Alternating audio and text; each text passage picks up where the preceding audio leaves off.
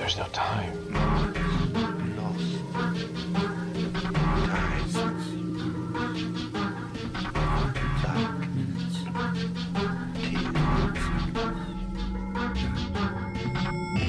The time is 13 o'clock.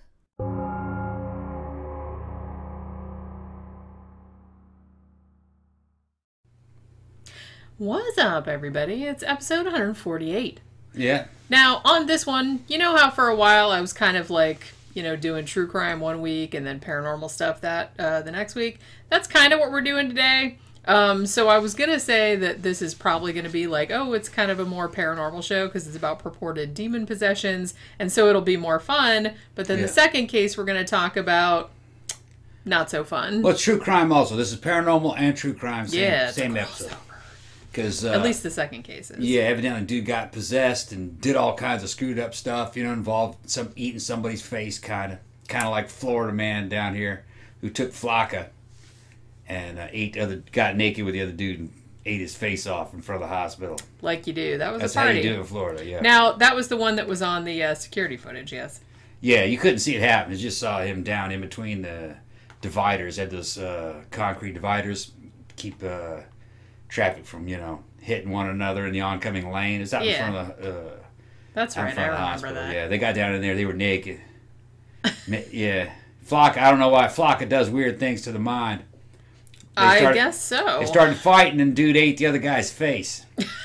Then there were reported zombies, I was going to say, I remember all the jokes about zombie jokes. Here's the zombie invasion, finally. Dude lived, too. The guy who got his face eaten, he lived. God. He was a bum. Yeah. Yeah, he was a bum. 2 bombs. That's what I mean. It's like, it's bad enough that you're, like, homeless and you probably have a shitty life. And then some dude comes along on Flocka, chews your face off, and then you got to live your rest of your bum life. They were both high on Flocka. Your face fucking chewed off. I think they were both high on Flocka last I heard. They got high together on Flocka. If you guys don't know what Flocka is, Flocka,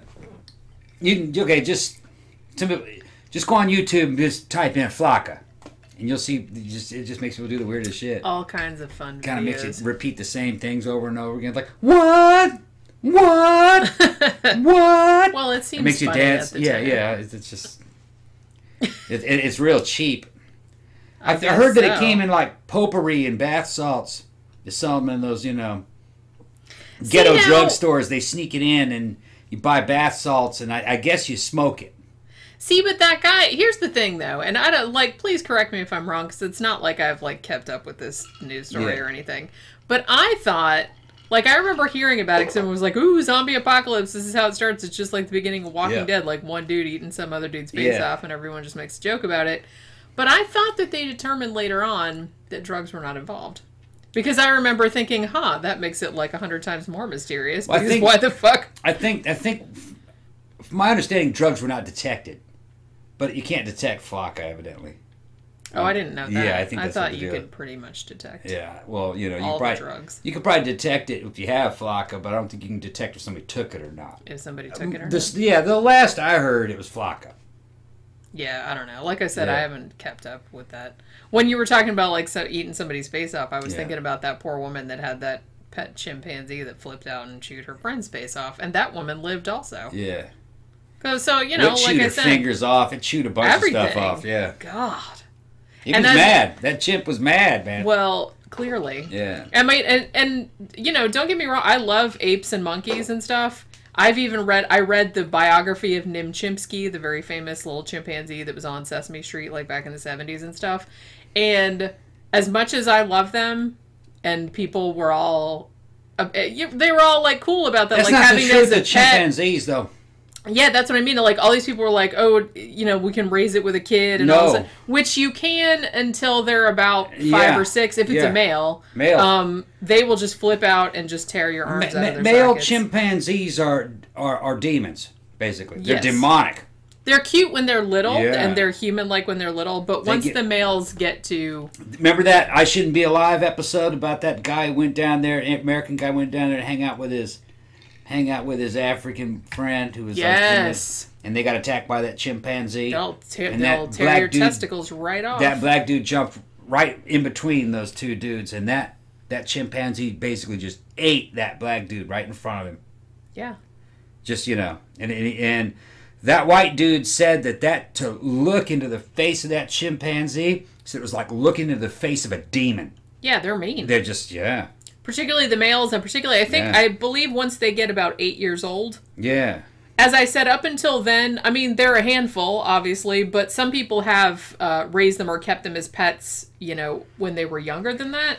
But once they reach that age, particularly males, yeah, you can't keep them in your house. You know what it's like to see something that makes you mad, and you go, yeah, you know what I mean? Right? Well, when a chimp does that, I mean, it's like tenfold.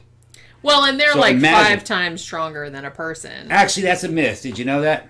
Is it? Yeah, it's a myth. I looked into that. All right, because I was wishing I had chimpanzee strength. Turns out that they were saying they were like that whole thing that they were 5 times stronger than the average male kind of came from the early 1900s when there wasn't much physical fitness in people. When everyone just had noodle arms. Yeah, people didn't work out. And in a situation like that, you put a lot of muscle on a small frame. You get your ass kicked by a chimpanzee. Yeah, and they have a lot of leverage because their bones aren't very long, compared to a human, and they're kind of compact. And they'll jump on a late Victorian, early 20th century man, just tear him the fuck up. And his monocle will go flying. His top hat will go flying in the opposite direction. But when you really there go his spats. But when you really test a male chimpanzee pound for pound, you get him to try to do certain things like bench press or whatever, lift certain weights. They're actually just pound for pound about as strong as a guy who works out.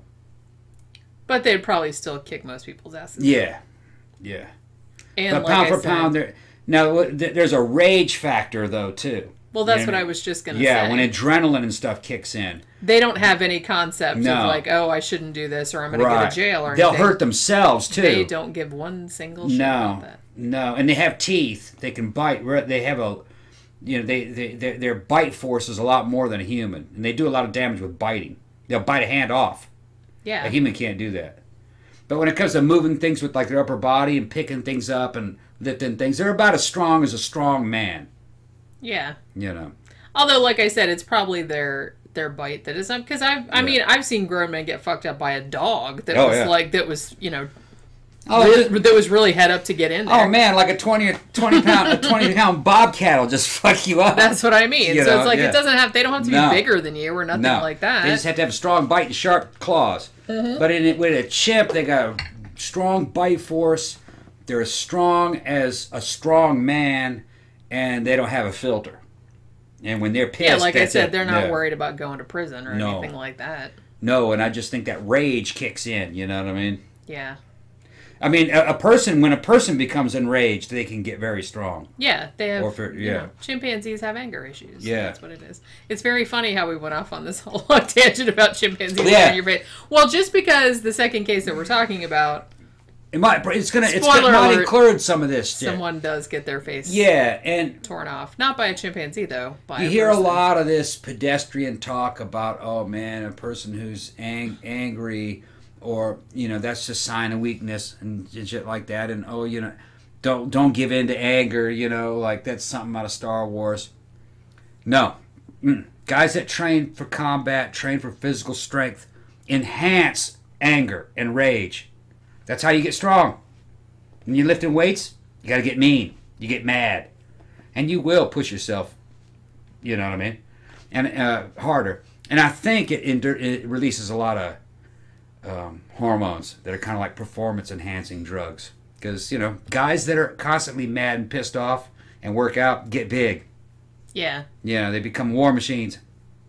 Yeah. So, if you want to get big and you want to get fierce, you can't be Gandhi. You know what I mean? They're not like that. But yeah, well, like I said, we're going to talk about that in the second half of the show, this case. It doesn't have anything to do with working out. It doesn't have anything to do with anything like that. But about getting mad and getting mean and getting demonic and demonically possessed, it's about that. Or so he said. Yeah. But well, crazy people can do it too. It's like a crazy strength. It's the same thing. Yeah. You know what I mean? Now, both of these cases, I talked about both of these cases in my Poltergeist book, which was called The Unseen Hand. They were in the demonic possession section. Now I'm going to say, like, right from the jump, I do not believe in demonic possession. If something like, quote-unquote, paranormal is going on with these people, I think it's probably some kind of, like I said, some misidentified, like, poltergeist energy type of shit.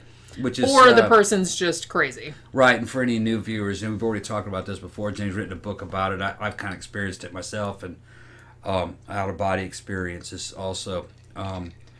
Poltergeist is commonly, misattributed to ghosts. It is a ghostly type phenomenon, but it's actually RSPK, which is recurrent spontaneous psychokinesis.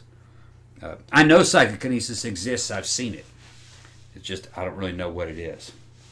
Yeah, and like I said, I think that in cases of demonic possession, I think that it's people, like I said, it's either people with mental illnesses, in the case of just someone behaving badly, or if there are other things going on, like strong emotions, levitations or shit like that, then I think that's RSPK coming from the focused individual, but interpreted through a demonic possession lens, because usually it's people that are already believers, just like the case that inspired The Exorcist, which was, what was he called, Robbie Mannheim or Roland Doe or whatever they called him. I saw interviews. They never gave his real name, but I saw interviews with one of the guys that assisted on that, and he was a priest, and he was convinced it was RSPK. And it sounds like that to me. Yeah, and Jenny's seen it.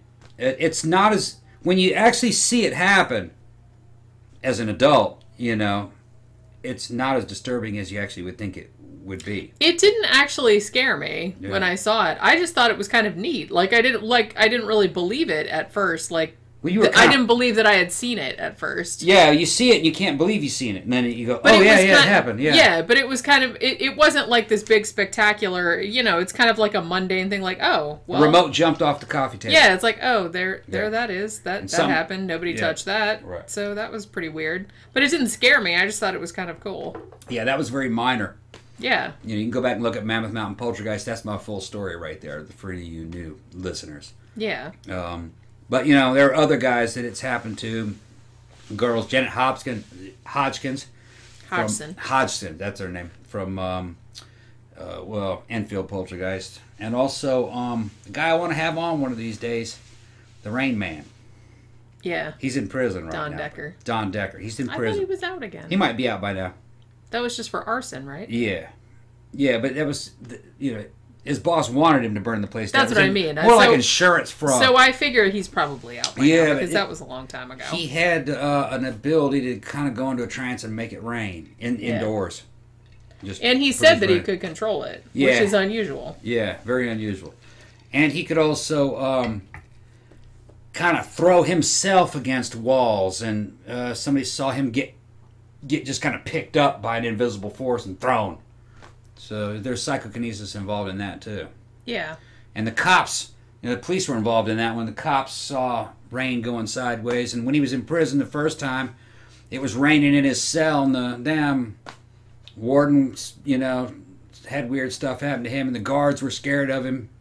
And they brought in an exorcist to come and, I guess, counsel him. They did an exorcism on him, and the raining stopped. Donnie Decker was a very good case. Strange story, and man, I'd like to get him on. He seems like a very interesting person. All of the interviews I've seen of him. Yeah, I gotta try to find him. Yeah, maybe we should. He's probably out by now. Because I wrote about him in my book too. Yeah. But like I said, I decided to put these two cases together just because, excuse me, just because they were both purported cases of demon possession. As I said, the first one we'll kind of do as like a teaser. Which was just kind of like a pretty standard possession. It was interesting because it was attested to by an actual psychiatrist and someone who'd been to Yale and shit like that, who actually did believe that it had occurred and that there was a lot of witnesses and stuff. And then after the break, we'll talk about the really fucked up one, which a couple of people have actually asked me to do. Yeah, so we're getting around to it. Yeah, and since I wrote about it in my book, I said, yeah, why not? So I decided we put these two together. Is there any business we got to talk about? Yeah, we got a couple of shout-outs this week, Okay. so let's do that before we get into the main topic.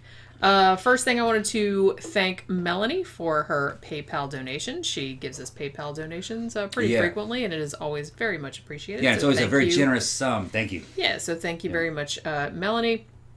Also, we have a patron named Dwayne who actually increased his support up to the $20 level, so he will also be getting a I'm going to t-shirt. send you a shirt, man. Which is another thing that we've been talking about. Yeah. Also, if you didn't see on our Patreon page, we do, if you're underneath the $20 tier, you still are, we put all your names in a little mug. We did a drawing, yeah. And we did a drawing, so one of you wins a t-shirt, and this time around, we do them quarterly. This time around, our patron Ashley won a t-shirt, so she will be getting a t-shirt as well. I'll get on that too. I'm just waiting on one thing to actually execute the shirts, but by the time you're seeing this, they may be done. Yeah, we have pretty much everything. We have the screens, we have the what do you call it? The photo emulsion. We have all the stuff. I want a photo hardener, and I want this little plate that'll help me apply. Yeah, the emulsion. that's coming in a couple of days, and then I'm just waiting for most of our. I think I have 8 people got back to me so far with their sizes. Yeah. So if you are a $20 and up patron and you have not got back to me yet with your sizes, please do that. Please do that as soon as possible. Yeah. Because that will, we want to get the shirts sent out before the end of the month. So we want everybody to get the size that they want, and whether it's a men's or women's shirt. Yeah, there's 2 shirts that I have right now, or that I'm working on right now. One of them is a 13 o'clock shirt. It has me and you on it, doesn't it? Yeah. Okay, yeah. Just our little faces. And the other one is a Kool shirt. Yeah. It's got a Mexican motif. It's pretty neat. Yeah. It's kind of similar to the ones on our Zazzle store, but it's just white, and it's a simplified, slightly simplified type of design. But like I said, we're hand screen printing these every time, and we're just going to send them out quarterly. Plus, eventually, we're going to set up an eBay store where if you want one of the other designs, because I'm eventually going to end up having at least 4 designs. Yeah, there's 2 more. I got enough to do 2 more. It's just that we haven't decided what design yet. Yeah, we haven't decided. I want to do a faceless villain one. Once everything's ready, we're going to put them up on the eBay store. Now, somebody suggested that we do a design with Baby Cookie on it. She could become the mascot for the show. What I was thinking, how we had one where I was going to put something on the back. Yeah. Like a little label. Mm-hmm. Normally it was going to be a clock with me and you in it. Mm-hmm. Maybe a 13 behind that. Maybe we'll have a 13 with a clock over it, and inside that clock face, Baby Cookie's face. We'll see what it is. Because one thing I wanted to do, I'm I think that's a really cool idea, making little Baby Cookie, who we call Pookie most of the time, making little Pookie the mascot for the show. I said, but if we do a cartoon of her, I mean, yes, her face is adorable, but one of her distinguishing features is her little stumpy Manx tail. Yeah. So it would have to be a cartoon where you could see her little stumpy Manx tail. Yeah. Because that's one of the funniest things about her is that she If we wags receive fan art of Baby Cookie, and it's cool, I'll do a shirt of it. Yeah, that's a good idea. That's good, Let's farm this shit out. I can draw, but I haven't done it for a really long time. We're so busy, we don't have time for that anyway. Yeah. Well, we could, but... yeah, it probably wouldn't take that long to do a little cartoon. Actually, we had a fan send us one of me and you. I love that I actually art. would like to have that on a shirt, but I don't think I could do... I don't have permission yet. Well, I could ask her if we could use it. It would have to be a I think it would probably have to be a multicolored shirt. Yeah, that might be one that we could sell in the Zazzle store, but I'd probably want to do 3 colors at least. Yeah, because it's so intricate and the colors are dark and cool and everything, and it's I think that would lose a lot of its coolness if it was just printed in white or whatever. I don't think that means I had to make 3 different screens for it. Yeah, that's what I mean. But, or actually it's small. I could probably do 2 colors on one screen, do it twice. Yeah. And then another screen. We'll see. Maybe I can do a 4-color version of it. We'll see. Yeah, we'll see how it goes. Like I said, we're 2 might be enough. Yeah. White and red or something. We're very excited about doing all the screen printing stuff, by the way. I mean, we just went the other day and bought almost all the stuff. We haven't bought the shirts yet because we don't have everyone's sizes. I haven't done it in a long time, but I was good, man. I did a 6-color one time when I was in school, just the old way with the X-Acto blades. Yeah, you had to cut shit out with an X-Acto blade. Had one before they had the photo emulsion. Eddie Van Halen holding his guitar. I got it from the cover of Rolling Stone. And, had all the tape wrapped around it. You didn't tell me that. Yeah. Eddie Van Halen. Eddie Van Halen, his face. With the guitar, the red one with all the those stripes. black Yeah, and, he's holding it like that. It was the cover of a Rolling Stone really magazine. Famous guitar. I did that in old. I know. Oh, old okay. school. Yeah, I know what you're talking about. Did that in old school Silk Street. It came out wonderful. I know what you're talking about. Yeah, just did it right. I can't shit on you too Did much, his face because in my art class, it's like usually we did. I think I did like all these like drawings and stuff like Morrissey and Nick Cave and stuff like that. So you know, the face was perfect. Yeah. You could recognize exactly who that was, because I didn't over detail. It was just two colors. It was flesh color and black, and the black was just the shadows of his face, his lips, his nose, and his eyes. Yeah. You know what I mean? So it was just the suggestion that worked. It worked beautifully. Yeah. Yeah. I wish you still had it. You know what's funny is that I only had one copy of it because it was for a grade. Oh, okay. You know what I mean? And I had it on a white shirt. Yeah. And somebody grabbed it because the screens were school property. After I got done, they cut it out and recycled the reused the screen. Not the screen, the frames. Yeah, the frames. Yeah. But I couldn't say anything. You know, I didn't really care. Well, yeah, you didn't buy the frame. No, I didn't buy it. It wasn't any of my stuff. Yeah, I mean, this time around we bought our own frames and screens, so we can do whatever the fuck we want to. Oh, and that reminds me too of like one other thing. Somebody in the comment section recommended, because I think this had to do with the comment that someone left who was a new viewer, and they said that they loved the show but they couldn't concentrate because you were too hot. Fucking right, I'm doing Hell yeah. And this is, I think this was part of that whole situation. Yeah. And I think you commented something like, "You should have seen me when I was 20." And somebody, and I think too that we had been talking about, you know, you had been talking about like Bible camp and stuff like that, like on the last show that we did about the Girl Scout camp and stuff. And somebody recommended, it's like, you guys should put pictures of yourselves in the show when you were kids so we could see what you look like. Yeah, put them on there. So I'm going to have to look. Now you have to send me one that I'm allowed to use, because I don't know if I'm allowed to put ones. I got some. I know there's some in this house that I like that baby one of you where you look like Damian. The baby, man, which one was that? I don't even remember where it went to. It used to be like in a frame or something around here. That printer, you were probably only like 3 at the time. That printer that I have in storage is also a scanner. Maybe we can hook that up and we can scan off of that. Or I can just take a picture of it with my phone. Oh, that's true. That would be much quicker. Quicker. I forgot. Modern technology. I was just gonna say, it's like, what? I don't need a fucking scanner. Yeah. Come on. I got a bunch of shit though. Yeah, I was adorable as a child. Yeah. Everyone will get to see my natural hair color. Yeah. Ooh, that'll be a big surprise. Yeah. I wonder what that'll be. Well, I know. You guys don't know. All right. So, do you want to get to the topic? You doing all right? Go ahead. I'm good. All right. I'm not, I'm not firing on all cylinders yet. Yeah, this is just the first one we're recording tonight. We're not. It wasn't like last time where where he had already we had already done a movie review. And it was like he had already been drinking for like an hour. I went back and watched that. It was pretty good. I took a bunch of it out because. I was talking shit. I had to take some of it out because we actually got into an argument. Yeah, she was drunk too. Because we were, and he just kept going off on these like flights. Yeah, she was getting mad. And he was just going on, and I'm just like, please, can I end this show? I'm so tired. And he just kept going on and going on and going on. You should see us when we're drunk though. Like sometimes we do fight. They're not violent fights, but Yeah, not always. She started making fun of me and shit. Well, you just kept talking. I was like... And then the bartenders would go, Jenny, leave him alone. Jenny, remember that shit? Our bartenders know it's coming, and I'm sitting there looking Either that or... I'm sitting there on the bar looking like a broken man, and she's sitting there going... He can't take it, man. I'm so mean. No, really. And it's over like dumb shit. But you know what, though? Like, I didn't dance. Oh, no, it's over with. It's over with. She's got this thing where if I don't dance exactly when she wants to dance, then she's through. I'm through with you. Well, I'm just going to go dance with some other people. But you don't dance with other people either. You just sit there and go, I ain't dancing with you. Remember that shit? Yeah. Well, no, but what I was going to say, though, was that our bartenders, I mean, we know them really well. We've been going there for years and years. Yeah, I call Lee my son. Yeah. He's a British guy. Yeah, he calls us mom and dad, when we come in there. He's not quite young enough to be our kid, but almost. No. Yeah. Yeah, so, him and our other bartender, whose name is Tiffany, and I love her. She's adorable. Yeah. they always say that they can tell when Tom is drunk, but they can't tell when I am. Yeah, no. Jenny always seems sober. Yeah. And she always seems to make sense, but she's not making sense. I'm usually good at keeping shit man. together, but you know. Bitch gets holier than thou when she's drunk. Yeah, I do kind of. Yeah. Oh well, but And then she's smarter than me when she's drunk. I'm always smarter than you, motherfucker. Even when I'm sober. Don't you forget it.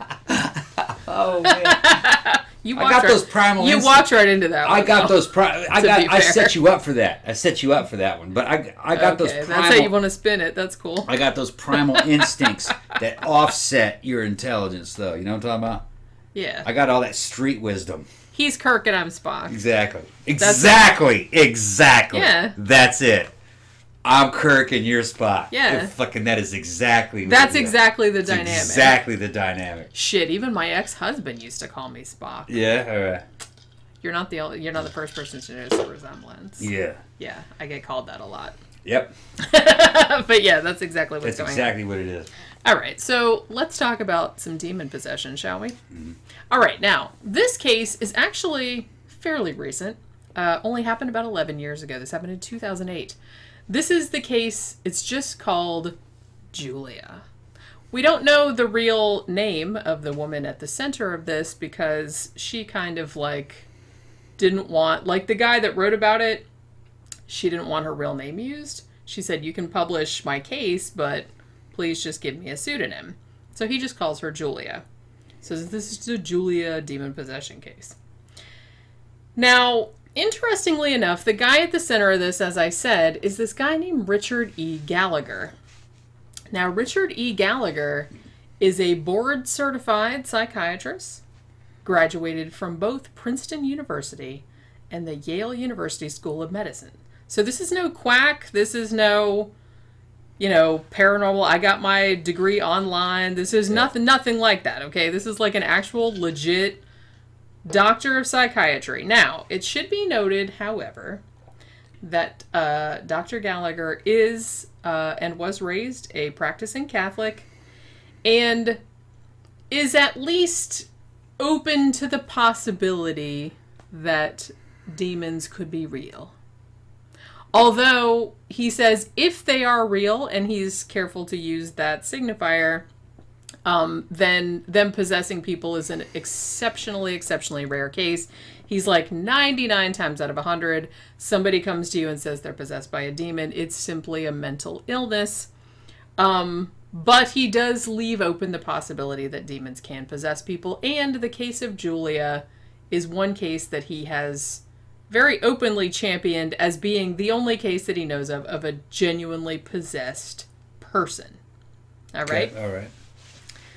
So, now, Julia, like I said, no one knows her real name. All they know about her is that she's an American woman. She was middle-aged in 2008 when she approached the Catholic Church for help, claiming that she was demonically possessed. Now, as I said, she actually approached them herself. She said that she had been brought up a Catholic, but that in later years, maybe in her teenage years, I don't know, they don't really specify, that she had gotten interested in Satanism and so kind of became involved in a satanic cult or satanic belief system or whatever. Now, Gallagher says that when she first showed up, or when he first met her, she had the whole regalia, man. She had like the black robes and all the she looked like a goth pretty much. At least that's how I'm interpreting his description of her. Mm-hmm. Now, he has actually gone I've watched like a couple interviews with this guy. He doesn't seem like a crazy person. He could very well be, but I don't really know. He seemed like a normal, rational, intelligent person to me.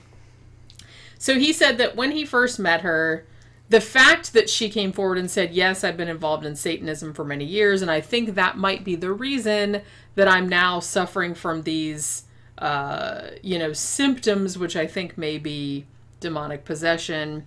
So she was initially reluctant to approach the Catholic Church because she felt kind of like ambivalent about it, but it was getting to a point where it was like unlivable, and so she felt she needed help.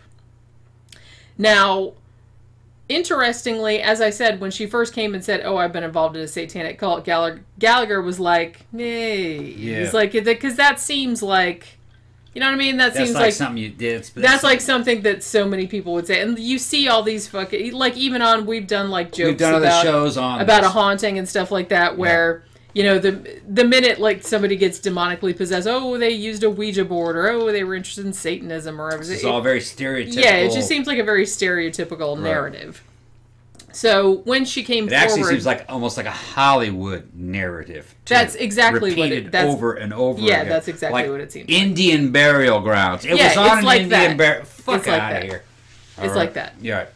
So, and I'm not saying that there aren't people that did, like... Satan shit in there, but I feel like the percentage is like really, really small. Like, who fucking did you know anybody that did that? No, I didn't either. No, when I was growing up, well, in the summers in Mississippi, there was nobody involved in any kind of Satanism there. You'd get killed in Mississippi if you were involved in any kind of Satanism. Now, in Michigan, because I lived a couple years in Trenton, Michigan, if people that know me. There's only one dude there that I think might have been a Satanist. It was a long story about this weird, mysterious motherfucker. Mysterious motherfucker. Yeah, that guy there and his little pack of misfits. I think he was his fake name was Logan. Oh, like Wolverine? Something like or other. Wolverine movie? No, he called himself Logan something or other. But we knew who he really was. And I want you to bleep out what that real name was. I don't want that in okay. Okay. Redacted. You redact that shit, okay? His uncle was a cop, and his uncle thought he was a fledgling serial killer.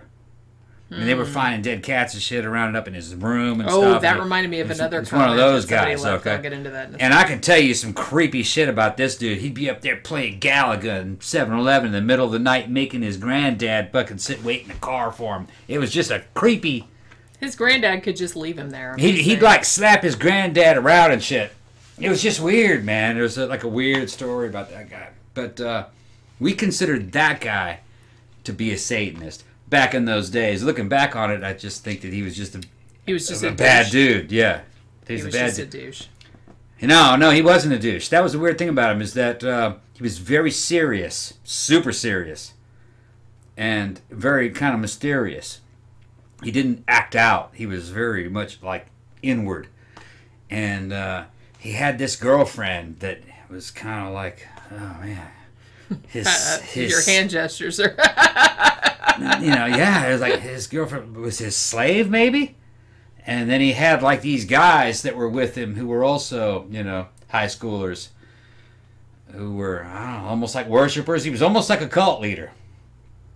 That reminds me, we need to do a show about fucking Rod Farrell and all that bullshit. He was like that. He was like a Rod Farrell. Because those bitches were...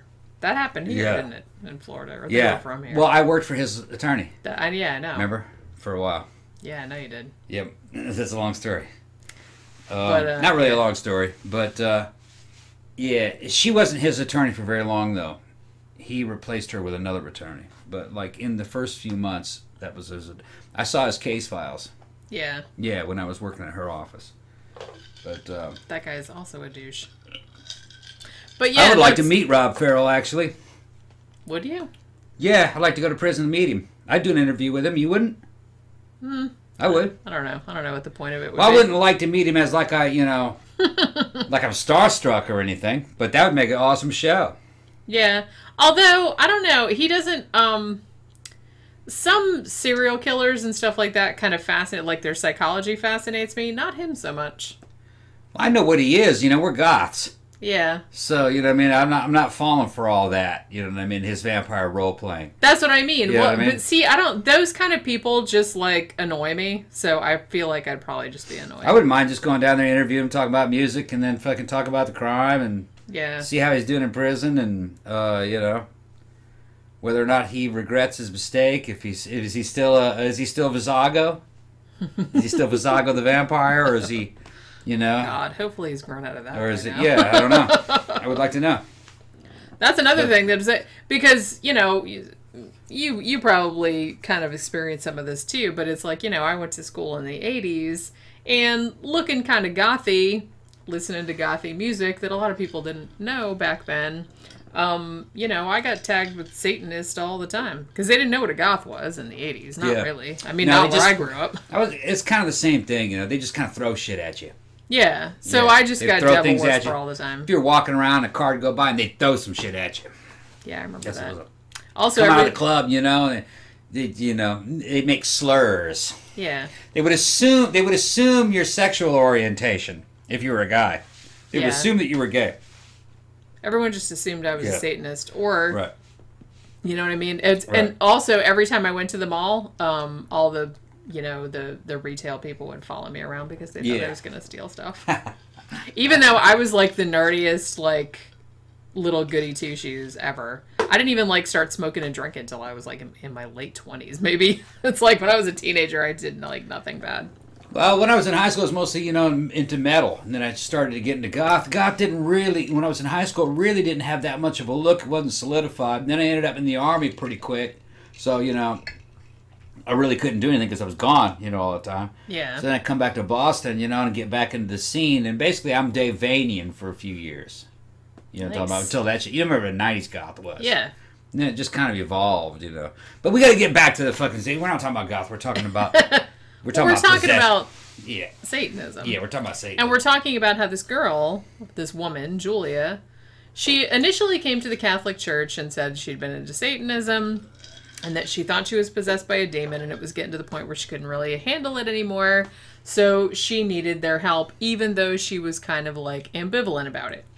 Now, the Roman Catholic Church, as you've probably seen in many movies and stuff like that, they don't initially jump to demon possession, which, to their credit, amid all the other things that they can be accused of, they don't usually jump right to that. They usually try to, get rid of all the other possibilities before they go to demon possession. Even then, it's, really super hard to, get an exorcism. So one of the first things they did, after this woman approached them, was they went to Dr. Richard Gallagher, who was kind of their go-to guy, because he was a psychiatrist, and he'd been he had all these advanced degrees and stuff, but he was still a practicing Catholic. So he was one of the ones they went to say, hey, is this person just nuts, or is there something here that we need to investigate, or whatever. Now, he says that when he first met her, again, she had the whole goth thing going on, so that kind of made him skeptical at first too, because he said, oh, this seems very stereotypical. But then he said that one of the things she did was that she knew people's secrets, in the room. She had some weird psychic ability kind of shit going on, which kind of freaked him out. Yeah, what do they call that? They call that cryptic knowledge. No, what do they call it? It's an ability sometimes that so-called possessed people might have. Yeah. I think it's a part of a person being a poltergeist agent, though, really. Part of, but I forgot the... Yeah, I can't remember the word. I know what you're talking about, but I can't remember the word either. Arcane knowledge? No. What's the term? Anyway, yeah, it's knowing something that you have no way of knowing. A good example is some poltergeist agents have reportedly had the ability to tell you how much money was in your pocket or where you had just come from and who you just talked to. They, in the Enfield poltergeist, evidently, that's the way it was with Janet. Janet could answer questions about another person. She had no way of knowing. Yeah. That seemed to be the case with this chick also. She seemed to know things about... and she had supposedly never met any of these people before, but she supposedly knew, their family members' names, if their family members had died, what they had died of, what they had been doing, the day before, what clothes they had been wearing. She supposedly knew that kind of stuff.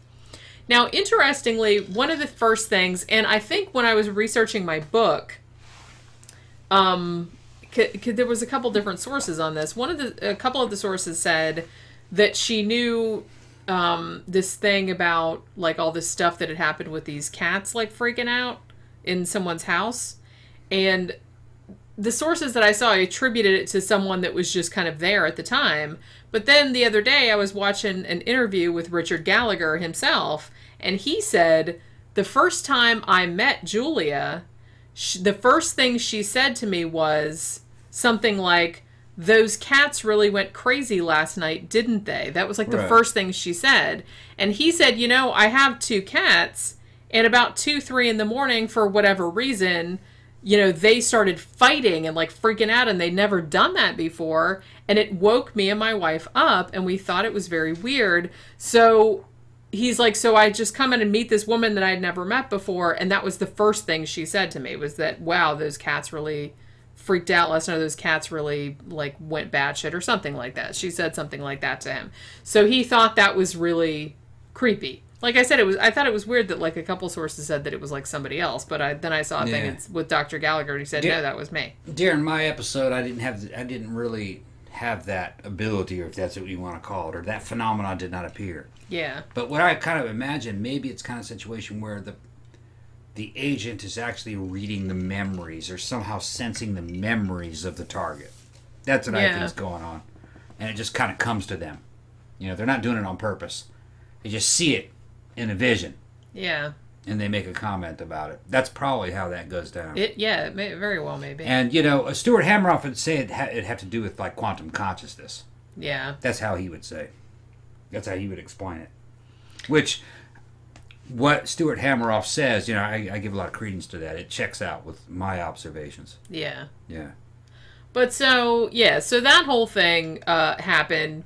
So then Dr. Gallagher is kind of like giving her the standard, you know, kind of psychiatric rundown, and like seeing if there's anything, you know, particularly, you know, any red flags or anything like that. Now, he says that she seemed like a very well-adjusted, very intelligent woman. She didn't seem to have any mental instability of any kind, or any mental illness of any kind. You know, so she didn't really seem to have anything wrong with her. So he started to think, well, maybe there's something to this. So he tells that to the church. They all kind of like, you know, get together and have meetings with her and things like that. Because like I said, this demonic possession that she said that she had was apparently starting to cause her a great deal of, you know, of distress, and she really wanted something done about it. So they were all trying to help her out. Now, during some of the sessions that they had with her, which usually included Dr. Gallagher would be there. There'd be like a bunch of different clergy there. Sometimes there would be like students and things that were like volunteers that kind of came to observe and whatnot. So a lot of people were witnesses to this type of stuff. They said that she would go into trances, that she would usually talk in different voices, just like in The Exorcist. She could talk in like other people's voices and stuff that weren't like hers. One of them was like a very, very deep, like a man's voice. One of them was like a really high-pitched voice. They said when she went into the trances, like when she was like in her normal, like day-to-day, whatever, she was just very, like I said, she seemed very intelligent, very even-keeled, you know, nothing weird about her at all.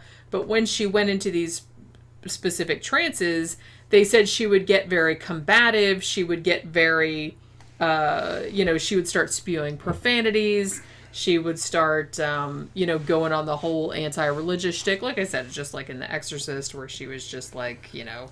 In a certain way, though, like Enfield Poltergeist and like Mountain Poltergeist, this is already sounding like that same phenomenon, if you ask me.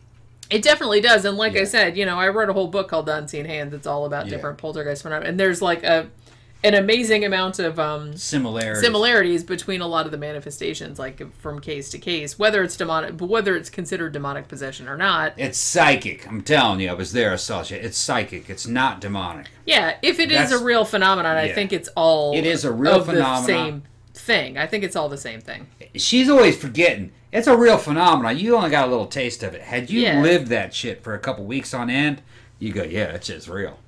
I'm just saying that... You saw a couple little things jump off here or there, but, you know, shit, if you get a real strong, young poltergeist agent, you know, 12, 13, 14, maybe early 20s, with the right emotional situation, going on. That shit'll impress you. It doesn't last long, though. Yeah. A couple weeks. And it's gone. Yeah. Janet was the longest one. She was, 18 months? I think it was about a year and a half, yeah. Yeah. Now, I wrote about some that that went on for years and years, but that's very, very unusual. Yeah. It normally just kind of burns out, Although whatever. the weird thing about this woman is that, I don't know how old she was when she first contacted the Roman Catholic Church about wanting an exorcism, but they did say she was middle-aged, quote-unquote, so I'm guessing she was in her 40s, maybe? Yeah. Which, that's a little strange. That's unusual, but there doesn't seem to be an age limit. I was in my 40s when you saw the phenomena that you saw.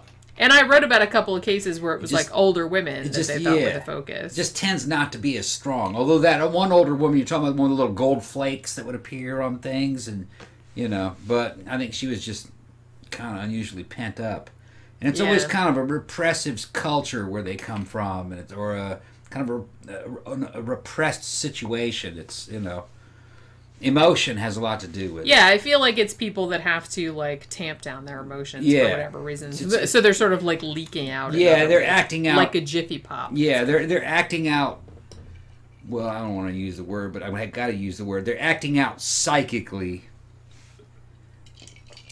so it can be deniable, so they won't be blamed for it. Because they're like, it's not me, it's just some, it's evil the demon force doing it. It's some evil force, moving shit around and throwing things at people and scratching them and stuff. The only exception I would think is the Rain Man. Yeah. He knew it was him, basically. He knew that he had the power to do it, but he also thought that there was demonic forces involved. And as far as I know, he still believes that. Yeah. I think that he thought that something was inside of him that was doing it. Oh, goodness, Baby Cookie's moving the camera. Baby Cookie! What you doing, man? No. What are you doing? Stop it. Now that I moved it, she's going to move it again. Yeah, she's like, "What? Oh, this is the game, huh? I had it the way I wanted it. Yeah. Why are you fucking it all up?" Yeah, she's going to move it again. That's it. She's like, "What?" She's Pookie, peeking out from behind my laptop. Pookie, come here. Come here, Pookie. Be on the show. Come here, Pookie. That was another. That was another comment that I got.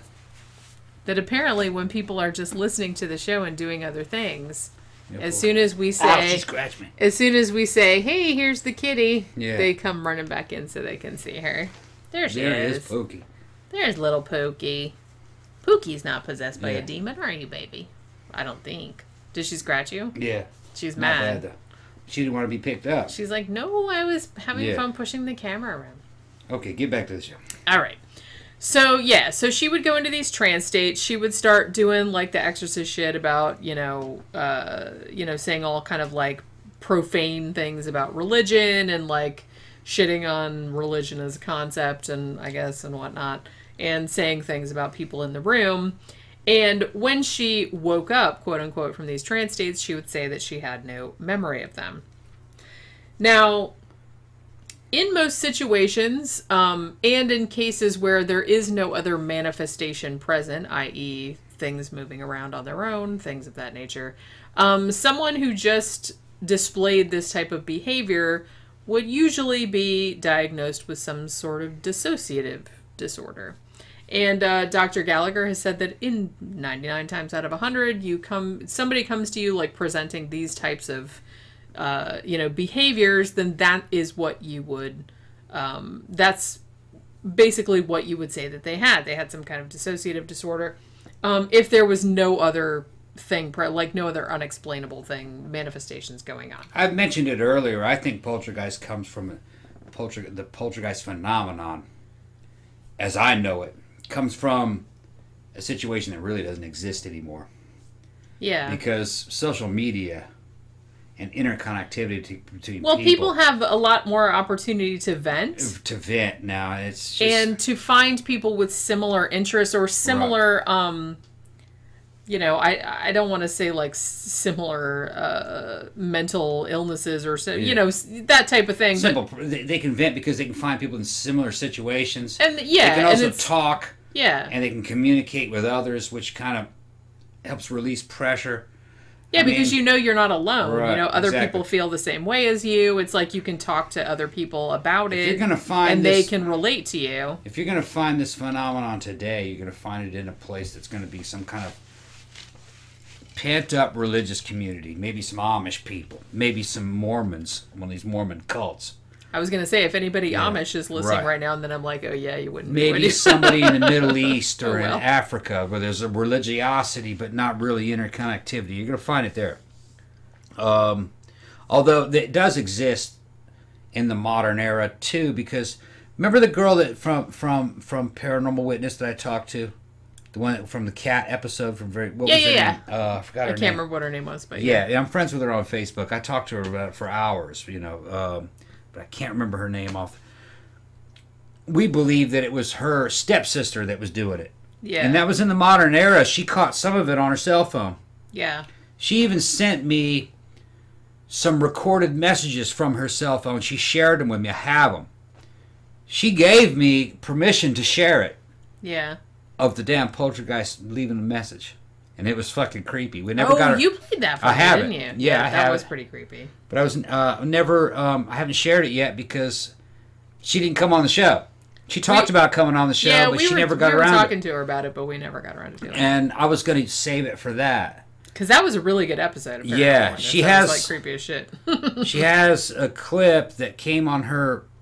It came as a voice message from. I can't remember what the address she said it came from. It came from basically nowhere. Yeah. It was just on her phone. Like an unknown message. Yeah, and it's just kind of a weird electrical sound going like that, and then you hear like what sounds like a voice going. Yeah. Sounds like kitty, kitty, kitty, kitty, kitty, kitty, and it I makes. would pee my pants if I got that. It makes sense in relation to the case because they got the poltergeist on this cat kick. Dude threw the cat out. A statue it was like of a little cat, ceramic cat. Ceramic, and then from there on out, it started writing cat on the wall over and over and over and over. And they found all these little scribbles of the word cat everywhere. Yeah, like all over the walls. And then she got a message on her cell phone, and it was kitty, kitty, kitty, kitty, kitty, kitty, kitty, kitty, kitty. It sounded like kitty, kitty, kitty, kitty, yeah. kitty. Yeah. So poltergeist tend it was to be pretty fucking weird. I've heard it. It's kind of it's a mindless phenomenon that comes from the subconscious, and it's the subconscious, the thing that makes dreams and dream characters in your dreams come to life. Well, imagine that thing acting out using telekinesis, and that's what we're talking about when we're talking about poltergeists and demons. Yeah. Yeah, it's a part of you. It's the thing in your dreams that attacks you when you're fighting. Yeah, it's you, but I it's believe just that. another version of you. Yeah. Yeah, that's what it is. That's like I said. That's kind of where I'm coming from and coming at it too. Yeah, because in every case, it, in a way, obliquely responds to the wishes of the damn poltergeist agent. It always serves. Even if it's attacking you, it's serving your best interest. That's why when I wrote Unseen Hand, I said, I'm going to put a whole chapter in here about demonic possession because I really think that demonic possession is probably just the same type of like poltergeist or psychokinetic phenomenon, just interpreted through a religious or a particularly Catholic lens. Well, the guy that was there on that exorcism that the Exorcist was based on. Yeah. He wasn't the exorcist himself. He was the guy helping. Yeah. He wrote a whole book about it. He said no, it was poltergeist phenomenon. It was psychokinesis. It sounded like that. He saw it happen, and then when he read more about it, and he got into the parapsychological material, he goes, "Yeah, that's what it was." I mean, the kid was like flying around, like he would make chairs fly around when he was sitting in them, like they would push against the wall and stuff. It's not a demon. It's not a demon as described in the Old Testament he was or like the New making Testament. words on his skin. A real demon would fucking wipe out a city. See, that's all right. That's what bothers me. It's like, why You're right. would a demon of all things waste their time messing around with this old possessing a 12-year-old kid in some nowhere? Why would they do that? A demon, as described in religious literature, wipes out shit like whole cities, right? Or it causes cities of people to become sinful, weird shit like that. Like they can do like superhero shit, supervillain shit. Yeah, they can do supervillain shit. Yeah, they don't mess around with children. They don't. Why would they possess one person and make one person throw up and jerk off with a crucifix. Why? Like, Yeah, they're not into that. They had a hard time explaining that in the movie Exorcist. yeah. Of why it was happening. Although I love that movie. Yeah, excellent. We just saw it a couple days ago. The power of Christ compels you. Yeah, we did. We Yeah, just yeah, rewatched yeah, it. I never get tired of that movie. It's a good movie. That's like, it's like in my top 5. It's like that, The Shining. There's a couple other movies that I can just watch over and over again, and I just never get tired of them. Oh, Max was Von Sydowing the fuck out of that movie. He really, really Yes, was. he was. Do you know he was in a whole bunch of like... He was old back when he was young. Well, he was in a bunch of like Ingmar Bergman movies, like Yeah. back in the day. Yeah. I totally want to do a review of... I know you don't really like art movies and stuff, but I totally want to do a review of Hour of the Wolf one of these days. David Lynch was totally influenced by that shit. Okay. That was like a creepy... I think it was like it's like pretty much the closest thing to a horror movie that Ingmar Bergman ever did. Okay. It creeped me the fuck out. That'll end up And Max von Sydow was in that too. That'll end up on a Death in Rome video. It probably will at some point. There's some really like creepy, disturbing imagery in that. So since we were talking about phones, because we were talking about the kitty poltergeist there, one of the things that kind of interested me about this Julia case was this phone shit that she would do. So now, what Dr. Gallagher said was that occasionally, him and the other people that were consulting on the case, which like priests, nuns, like I said, there were other students there that were observing and stuff, and they would like call each other and like talk about the case. Now, several of them said that while they were having discussions about the case on the phone, another voice would break in on the phone call that was supposedly Julia. Sometimes it was Julia's voice, or sometimes it was one of the other voices that she would do. And her voice would come on and say shit like, "Leave her alone, you idiot. She's ours. Leave, you imbecile priest." Things like that. So they would get like these phone calls. This was like after hours. They weren't around her at the time. They were just like at their houses and they were calling each other, Right. you know, talking about the case. And it could have been her because she was there present.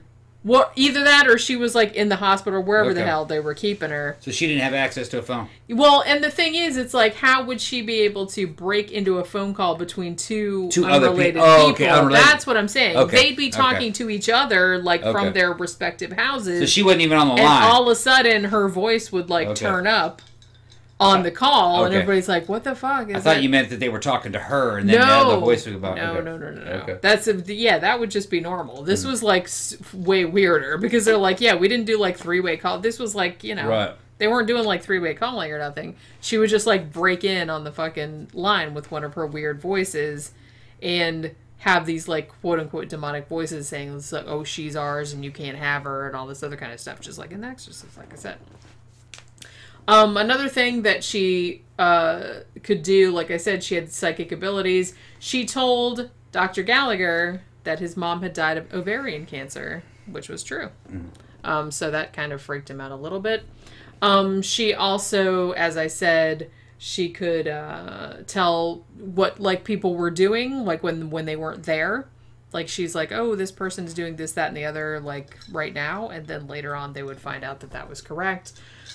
She would do kind of shit like, you know, you're just your standard exorcist type stuff. She'd make like animal sounds. She could talk in Latin and in Spanish, which apparently neither language of which she knew, because I guess she said English was the only language that she spoke, but she could speak recognizable Spanish and recognizable Latin, you know, shit like that.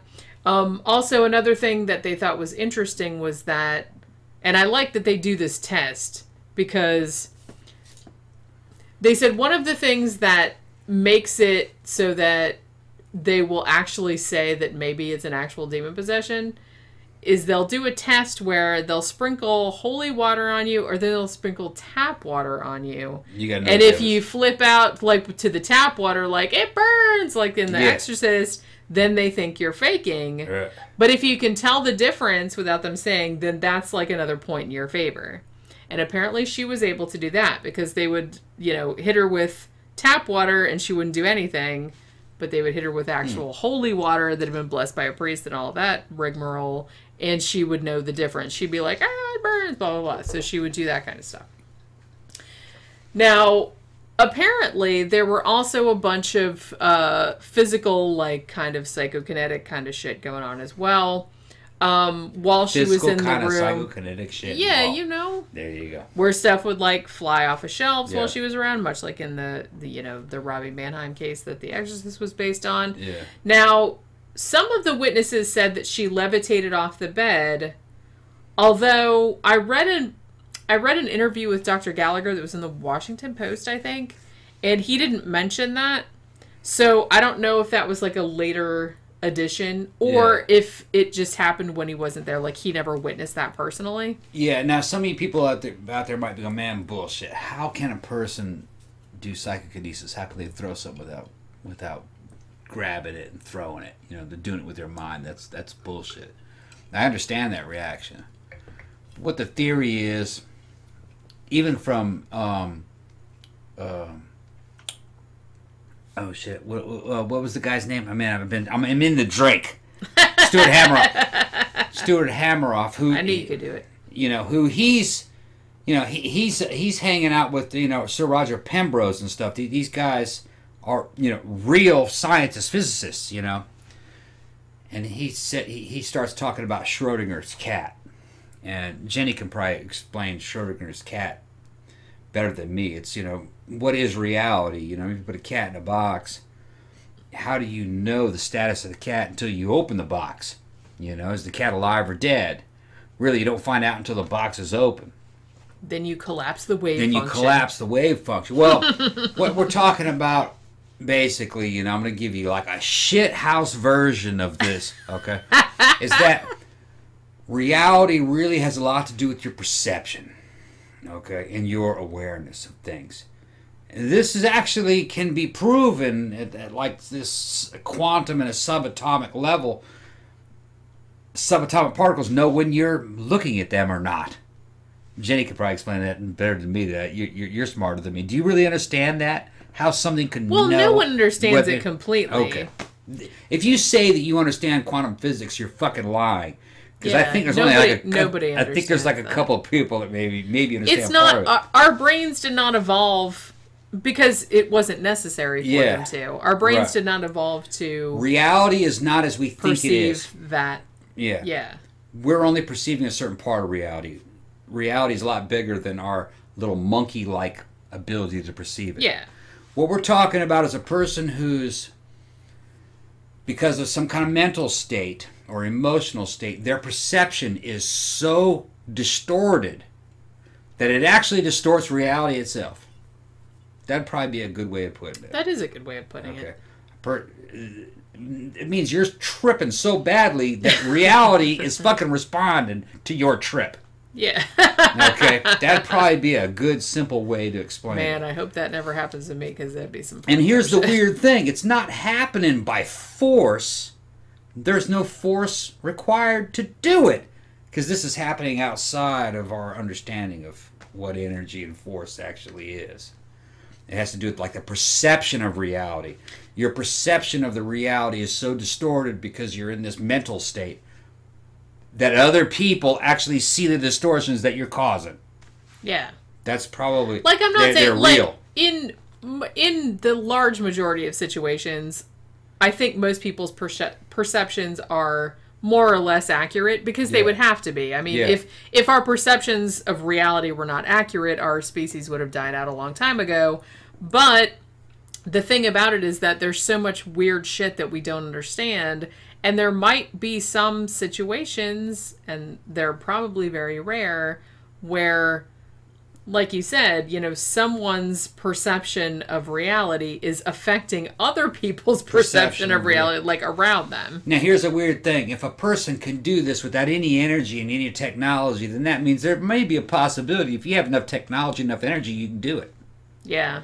So that's a weird fucking concept. Although one thing that we kind of and we talked about this a lot, I think that it almost seems like in pretty much every case, other than maybe one or two that I've researched, the person could not do it on command. You can only do it when you think it's not you. Exactly.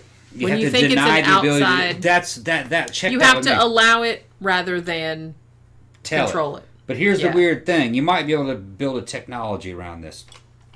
Sure. If there are aliens coming here, and evidently, recently, there are people that are involved in the government and government contractors say, yeah, our pilots are seeing weird things.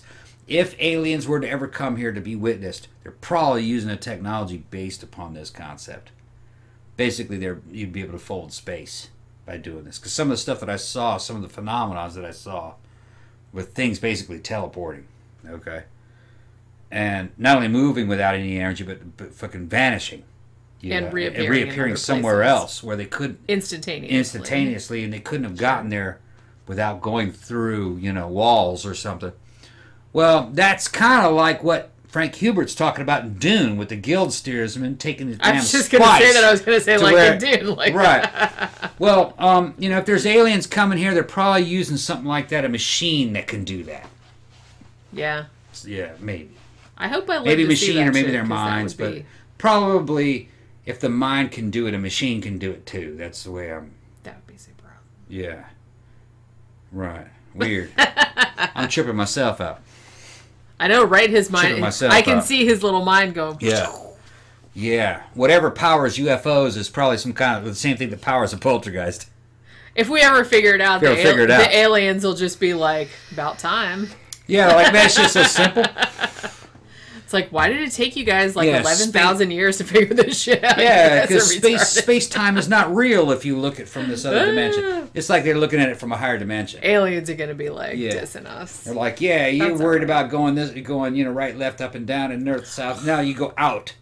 You go out of it, and then you pop back in. It's easy. Yeah, they're like, duh. If you were two-dimensional and you're talking to a three-dimensional person, you'd see it as... Bitch, did you read Flatland? Like Flatland. You're like, where's this voice coming from? Because there's no concept of up or down. What did you read Flatland in school? There's hyper... No, I saw... Actually, Carl Sagan talked about it on Cosmos. I know, but I read it in school. Oh, okay. When I was little. No, I saw that whole Cosmos series when I was a little kid. I grew up on that shit. Yeah. Yeah. That music... I love that shit. Wah, Vangelis and shit. Wasn't that Vangelis doing... I think it was, doing the music to Cosmos? It might have been. Like, pass me the joint. Did he do... He did Chariots of Fire, too, didn't he? Chariots of Fire. Yeah, that was like something you could smoke weed and listen to fucking Carl Sagan. That's true of anything. Yeah. But, I mean, Carl Sagan was a sexy motherfucker back in the day. He was. Hell yeah. I understand it. I understand why women love that dude. Well, there's something super foxy about. That's why Neil deGrasse Tyson is so famous. It's like there's something very sexy about a dude that knows smart, all this big shit, and he knows all that shit. Yeah, you know what I mean. The difference with Tyson is that Tyson wasn't a wimp. Tyson was a wrestler. He beat you up too. See, he's a big dude. Yeah, so he's kind of full spectrum. I was just gonna say I was reading an article too about Richard Feynman, who was like a very famous physicist back in the day, and he was a pussy hound, man. He was was a pickup artist before there were pickup artists. You know what I mean? He was doing all that shit. See, Tyson's special gift was that he knows how to communicate. I mean, that guy can just deliver lines, and he's got a I read all his books. Huge personality. You know what I mean? I mean, he's not funny. He's not the nerdiest guy. Which I think that the nerdy guys actually do a lot of the really hard shit. They do. They're so socially awkward, you can't put them in front of the public. Well, the thing about it is that... You put Tyson out there and you go, yeah, science the shit out of this Tyson stuff. The thing about it, and it's sad because people that are like really, really, really super intelligent, it's very rare for a person like that to also have like really good social skills. It's two things that don't usually go together. Sometimes they do, but that's a very rare individual. Yeah. It's two completely different. Right. It's two completely different like mental states, two different personality types, and I think genetically just those two things are not.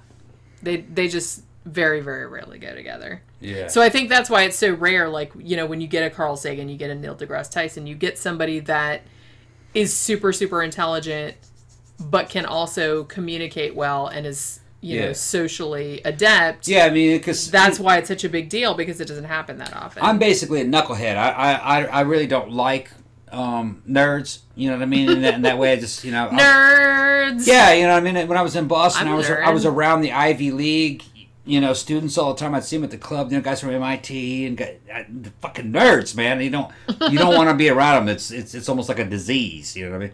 But Tyson, I could hang with Tyson. I'm a nerd, I can but hang I with don't Tyson want all- to be around other nerds. Yeah, you don't want to go around. Not Oh, necessarily. God, it's fucking problematic and shit. Well, it depends. Yeah, problematic. And I ran into nerds that back in the day had experiments on the damn space shuttle. Yeah. Yeah, I told you that story. Yeah, you Right, did. man, I couldn't stand to be around that dude. Some of them Couldn't are... stand to be around that dude. He just. Yeah. You ever seen Revenge of the Nerds? The course. nerdiest dude off of Friends with the Nerds? Yeah. It was fucking 4 times worse than that. I was embarrassed to be around a dude. I started getting like shy and shit. Like that. I gotta go. You know. I can't imagine. It was almost I can't like it was imagine you almost doing like that. it was almost like autism. Well, that was probably Yeah, it's what almost it like was. autism. Yeah, I had to get the fuck out of there. That was probably He hung out at that same pizza place all the time. the same pizza place that you went to. Yeah, I'd go there and he'd be in there all the time, want to hang out and shit. I said, I gotta go. Yeah, Although gotta I go. have to say, like I said, and I've mentioned this I on the gotta show go. before, it's like I can do all right, but I'm very introverted, and I find hanging out with people very tiresome. You know what I mean? Especially people that are very boisterous and stuff. This bitch is lying. No, I'm just saying it's like it Put her in a depends. club. She's fucking social butterfly. Well, yeah, but I know Okay. those people. Yeah. Okay. All right. If I have to like talk in front of people I don't know or anything, I mean, I know those people. Like, I can talk to those people. That's cool. Like, you know what I mean. But it's like if I have to like hang out with people I don't know or We go to the. approach people I don't know, fuck that. I am not. We went to doing a that. horror con and she was center of attention. She at the horror convention. and I hated it. She I made running him those fucking. panels and stuff I made like him that, do so- it. Like when Yeah. he would go. Like we would go to like what the fuck's it called, Screamfest or whatever. No, Spooky Empire. Spooky Empire. It used to Yeah. be called Screamfest. Yeah. But he would go and like I would make him. It's like I'm like go like make people buy my book. I'm just gonna sit here and be quiet because I'm not good at like cold approaching. I'll sell every book she brought. He did, yeah. I could sell the everything. first night, like Friday night, he had sold them all. I'll sell out. Now I got put on panels Yeah. and I could do that even though I was like super nervous beforehand and I needed to drink before I went up there because other than that, I just get like really, really nervous and I worry that I'm going to say something dumb and I still worry about that when we're recording the show even though I can Yeah. take it out if I wanted to, Yeah. even though I hardly ever do. Yeah. But yeah, so, all right. So let's get back to talking about Julia. So like I said, some people said she levitated. Wait, we're jumping right back into this bitch levitated? Yeah. What did I miss? Did I miss something? You did miss it because Okay. I mentioned it a long Okay. time ago. Okay, I must have. See how you go? You just go off on these Okay. tangents. I'm fucking drinking, Then you man. forget what... Look, I'm starting to bang on all cylinders. So am I. And that shit here is strong. You're all right. How long we been talking? I don't know. I'm trying to bet that's 2 hours right there. Oh, an hour and 11 minutes. All right. Hour and Well, 11 minutes. It's we're almost time. We got to fucking wrap We'll this do a shit. break in a We minute. got to wrap up the first Yeah, we half. got to get to the face eating. Holy crap. Yeah, because the good part of the show's coming. Yeah, so some people said that she levitated off the bed, like I said, just like Regan did in The Exorcist. Gallagher, not so he didn't really mention it. Also said she had like the whole superhuman strength thing going on. Like 6 people would try to restrain her and they couldn't. So, evidently the Catholic Church came to the conclusion, yes, she is demonically possessed, so we need to do something about that. So they decided to do like some major rites of exorcism like they do. Now, some sources that I read said they did 2 exorcisms. Some said they did as many as 8. I'm not sure which one is correct. But during these exorcisms, same kind of shit happened. She's like, you know, spewing blasphemous whatnot and like saying all kind of, you know, shit to the priests that were attending her that like somehow how could she know that? And it was funny because we watched The Exorcist the other day and I was thinking, why you do this to me, Damian? Yeah. She was saying shit. It was shit like that. That was awesome. That was awesome. I love that movie. What's so funny is how understated that movie is by today's standards. It But is, yeah. It was very effective back in the day. It was just fucking eerie. Well, yeah, there's something creepy They could about creep it. you out with some little shit. Yeah. Because you could kind of believe The that maybe they did creepiest have. the scene in that, I mean, aside from the whole crab walk thing that Yeah. wasn't even in like That wasn't in the normal cut. release, that was like in the director's cut later on. Yeah. The creepiest scene in that to me is when Karras has the dream about his mom coming up the subway steps and Yeah. then turning around and going Yeah, back down. yeah. And when he comes in the room and sees, instead of Regan, he sees his mom sitting on the bed in like this spotlight type of That was, to me, that was the creepiest scene. I don't know why. Shit like that creeps me out. I don't know why. Demi, why you do this? Yeah, when she started talking, like in that woman's voice. You're not my mother. Whenever this is, and I don't know why this is, like maybe somebody that has like some kind of psychology background can like let me know why the fuck this freaks me out so much. Something that freaks me out in movies, one, when people are in two places at once. That's why David Lynch movies freak me out so much, because he does that kind of shit a lot. And also when somebody starts talking in a different voice. That's why the whole shit with Danny in The Shining, when he starts going rah rah, that's why that freaks me out so much. The first time I saw that, I was like, oh no, that I don't know why that bothers me. It just bothers me. So and that scene in The Others where like she comes around and it's like an old lady and starts talking in her daughter's voice. Oh, that freaked me out so bad. I don't know why. But yeah, so that when Reagan in The Exorcist starts talking in his mom's voice and stuff, and talking, she talks in fucking Burke's voice too. Yeah. Do you know what she did? Your hunting daughter. Yeah. That freaked me out too, because I was like, oh, that's that guy she threw out the window. Yeah. Oh, spoiler alert. It's a masterpiece movie, and I think it's lost on young people today because they're just so desensitized, you know, with some of these like over the top horror movies.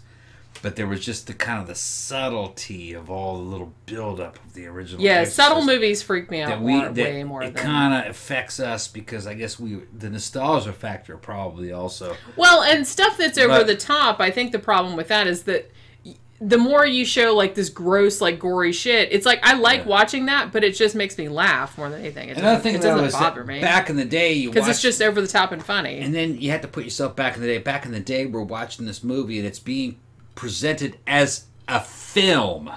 Yeah. You know what I mean? This isn't a flick. This is a fucking with a film. Capital F-I-L-M. As if it's real. Yeah. That there's that this really happened. So there's something kind of formal about it. You know what I mean? Like, so little things that would happen in it had a greater impact because you're taking the movie seriously. Almost kind of like it's a documentary. You know what I mean? That's how it did have that aspect. Yeah, to it, you know. So it was plus, I have to say, when I was a kid, I looked almost exactly like Linda Blair. So like, it was, so like when I saw that movie, and like even later on, because my mom was like, "God, that looks just like you when you were a kid," and I was like, "Yeah, it does kind of does." Yeah, she looks just like that. Yeah. So anyway, all right. So they're doing the exorcisms on Julia. She does the standard exorcism kind of stuff. There's like shit flying around, all this kind of stuff, all these like weird voices coming out of her. Now, some of the witnesses said that while they were doing this stuff, it was really, really hot outside. I think it was June when they were doing it. But the room got like super, super cold, just like in The Exorcist. That happened in that movie too. But also there was another time too where the room got so hot that everyone had to leave. Like it was just like a fucking heater in there. Now, Dr. Gallagher said that however many exorcisms they did, whether it was 2, 8, whatever, that they did actually kind of help, but that she was still showing symptoms of having this kind of demon possession or having whatever it was that she was. Now, at some stage, Julia herself came to a point where she's like, I don't really want to continue with this, even though they weren't really done with the exorcism, because I guess, you know, it takes more than one or whatever. Like I said, she was very ambivalent about approaching the church in the first place. So I guess that, you know, after they'd done a couple of these rites, she's like, fuck this, I'm not doing this anymore. Or maybe it doesn't bother me. I think Gallagher later said that she said something to him to the effect that I kind of like the power that I get from the demon and maybe I don't want him to leave. So I don't know if that was a factor also. So she basically just fucked off. And I believe Gallagher didn't have any contact with her until a little bit later. They said the last time that he heard from her, she told him that she had cancer. I don't know how much later this was than like after they had done the exorcisms. But she had cancer and she was kind of thinking about, oh, maybe I'll come back and finish the whole exorcism thing. But then she never came back and he never heard from her again. And he was kind of upset about it. So I guess she decided that she liked having the demon. So she just ran off with the demon. So she just ran off with it because, like I said, I guess they weren't done and they didn't. However many they did. From what I heard, like I said, some sources said, oh, as many as 8, but I think that's an exaggeration. What I heard was that they did one and completed it, and then it wasn't quite right, I guess. And so they said, we'll do another one, and they only got about halfway through the second one, and then she was like, I don't want to do it anymore, and she took off. That's what I heard. So I don't know how she turned out. Like I said, I don't know what her real name was. Nobody knows except for him, presumably. So I don't know if she's still got the demon and she's still running around out there somewhere. What was that movie that we watched the other day that was about... Oh, it was so funny. I think it was on Netflix or Shudder. I can't remember. But it was about like a... It was like Alcoholics Anonymous, but it was for people that had been possessed by demons. I don't remember that. It was called Ava's something. Ava's Exorcism or something like that. I don't remember. It was really funny. It was like a horror comedy. And it was like a concept I'd never seen before, but it kind of reminded me of this because one of the women in the support group was just like, no, I like the demon. I want to keep it or I want to get it back. You know what I mean? It sounds like a poltergeist yeah, it definitely does sound like that. And it sounds like the girl ran off and kind of resolved the poltergeist situation on her own. It burns out after a certain amount of time. Which maybe that's what happened. Right. How long did this go on for? Oh, I don't know. Okay. It probably just resolved itself. It seemed like it wasn't a huge amount of time. I mean, from the way he's talking about it. Yeah. So, you know, I don't know if he wrote a book about it or something like that. But no dates are given, so we don't know. Like I said, it happened in 2008 as far as I know. Or that's when she first, like, approached the church about it, and they started doing the exorcism. Well, if she's out there, she can fucking give us a call. I'd like to have her on. Yeah, I'm kind of, like, curious about what was happening with it. Yeah. Because, I mean, the fact that you got an actual, like, board-certified psychiatrist who had been to, like, Yale and shit to, like, come and go, I think she's possessed by demons. I was there, That's you know. That's kind of a big deal. I had a similar thing happen to me, man. I was there, so, you know, I can speak her language. Yeah, I'm kind of curious as to what's going on with that. All right, so let's take a break right now, and when we come back from the break, what you've all been waiting for, we're talking about the face eating. It wasn't really eating, it was face tearing. Don't spoil it. Well, you already did at the beginning of the show. Okay. Oh, and there's much worse. It's a weird fucking shit happened case. To the dog, too. Yeah, just a trigger warning. It's like if you're really squeamish about the animals. Because... I know that feeling. I get like that too, and that's another thing that I was going to mention. We had somebody in the comments section saying that when they were little kids, they nailed the kitten to the fucking. That's what I was just going to say. I would fuck a motherfucker up behind that. This is America. Did that person later, like, get back to me on this? Did that person later become a serial killer? Your uncle or whatever it was. Yeah, it was their uncle, right? This is America. Their mom's brother. Yeah. This happened in England. To a tree. This was done in England, but if that had happened here, motherfucker, I'd make you pay. My ex-husband's mom drowned a bunch of kittens in a bag. Like, she threw it in the river. And I was like... Yeah. How? And I said that was Wales, right? Yeah. Yeah, and I said this on the thing. I'm like, how... I can't even step on a bug and not feel bad. It's like, much less fucking... Holy shit. How? Drowning, that's kind of rough, man. How could you do that? Even in Mississippi, I heard of just people just taking cats and fucking taking them far away and letting them go.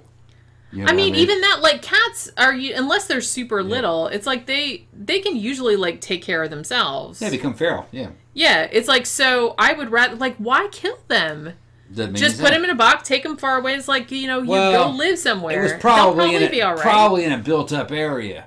Ugh. Probably in a built-up area or suburban area. Just let them be stray cats. Why do you got to kill them? I don't get it. Shut it down. All right, so we're going to take a break right now. When we get back, we're going to talk about the case of Michael Taylor. This happened in a little town called Ossett in Yorkshire, and it's pretty fucked up, so you'll want to stay tuned through the break. We'll be back in just a minute.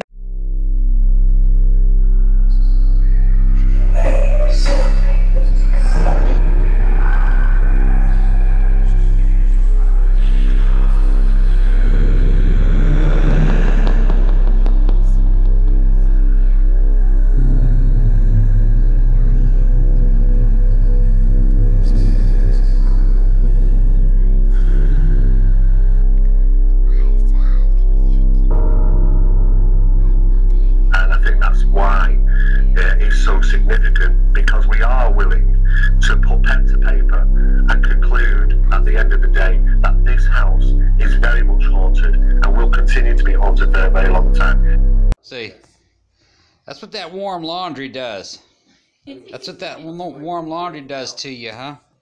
What'd you say about that, baby Cookie? You like to be in the laundry? Yeah. You like to be in the laundry? She, as soon as I dumped it out, she just like jumped right In the laundry. I'm gonna cover you up. I'm gonna cover you up. Cover you up like that. Now what? Now what? Now what? She's like, what? Nothing. I'm just gonna sit in here. Nothing, huh? Just gonna sit there? What you got to say? Yeah? It's incredible. Chilling with the laundry. Incredible. Is it good? Nice and warm? Warm laundry? Going to sleep? Going to sleep on the warm laundry? Yeah. Yawning. Yeah. That's just relaxing, isn't it? Kramer thought the same thing.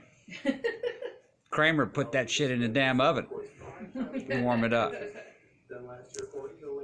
Warm laundry is fun. Yeah. The Faceless Villain, a collection of the eeriest unsolved murders of the 20th century, Volume 2, includes cases spanning the years from 1960 through 1979, featuring such infamous crimes as the triple homicide at Lake Bodom, the family massacre known as the Good Heart Murders, the serial killings of the Zodiac, Bible John, Jack the Stripper, and the Freeway Phantom, the slaughter of dozens of women and girls along the Highway of Tears and the Texas killing fields, and the mysterious death of suspected spy, the Isdal woman, along with dozens of other fascinating and horrifying accounts. Buy it now from Amazon in print, Kindle, or audiobook format. All right, we are back from the break. Now we're going to talk about the face ripping, just like we promised. This is also another case of demon possession, which I kind of talked about in You just called it the face ripping. Yeah, That's what some it funny is. some shit. Okay. The face ripping. This is fucked up, you guys. This is fucked up. This is a weird, weird case. Yeah, might be something to this. And like I said, you know, this has been requested a couple times, and you know, finally I decided, yeah, we'll talk about it on the show, because I did write about it in my book, and it seemed like it needed. Yeah, I'm just saying now, I think there might be something to both of these cases. That first one, to me, that sounded like poltergeist. Yeah, I don't think either of these are demon possession, No. but I think there's two different things going on in these cases, though. I'm going to call it bio-paranormal. Okay. Paranormal that comes from living creatures. Trademark. Like that shit? Yeah. Yeah, I like that. Okay. So this case here, this stems from 1974. This is the case of Michael Taylor, also known as the Ossett Exorcist murder. Now, let's set the scene a little bit. So Ossett is this little bitty town located near the town of Wakefield in West Yorkshire in England.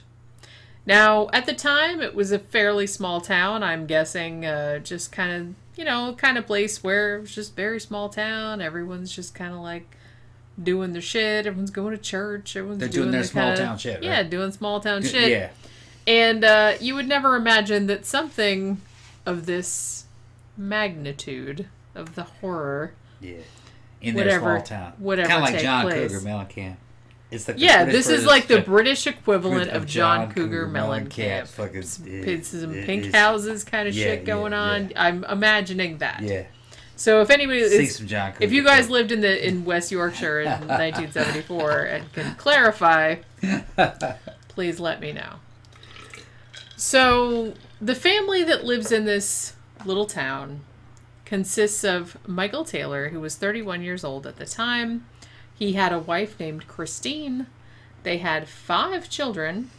They also had a little dog, like every family did. I believe it was a poodle. I think some other sources said it was a poodle. So their neighbors consider them a completely normal, happy, completely normal family. There's like nothing weird going on over there. There's no violence, no fights, no nothing like that. It was just completely normal. Couple, their 5 kids, their dog, whatever. They said the only thing that was unusual was that Michael Taylor, the patriarch, I guess you would call it, of the family, he seemed like a very quiet, like mild-mannered type of dude. Now, he had a back injury at some stage in the past, so he had been... I don't know if he was out of work all this time, but he, was finding it hard to find, like, long-term work because, he had so much trouble with his back. So he had kind of fallen into depression that kind of came and went, which, understandable. So there was that whole thing going on. But other than that, most of the neighbors said that was pretty much the only unusual thing, that he had kind of bouts of depression stemming from his injury. Now, at this point in time, as I said, it was 1974, the residents of this town, fairly religious, particularly by English standards, it seems to me. Most of the residents of the village, went to church on Sunday, like they would. But despite that fact, the Taylor family, not so much into the church thing. They usually didn't go. They didn't really seem to care about it. They were very meh on religion in general. Now, after this, so this whole situation is going on. Now, they had a friend of the family, and her name was Barbara Wardman. And she got it into her head that maybe she could kind of help out with Michael Taylor's depression by kind of getting him into religion or getting him back, coming to church and everything regularly and whatnot. Getting back right with the Lord. That's what they call that. Exactly. So that was her thinking. Getting right with the Lord.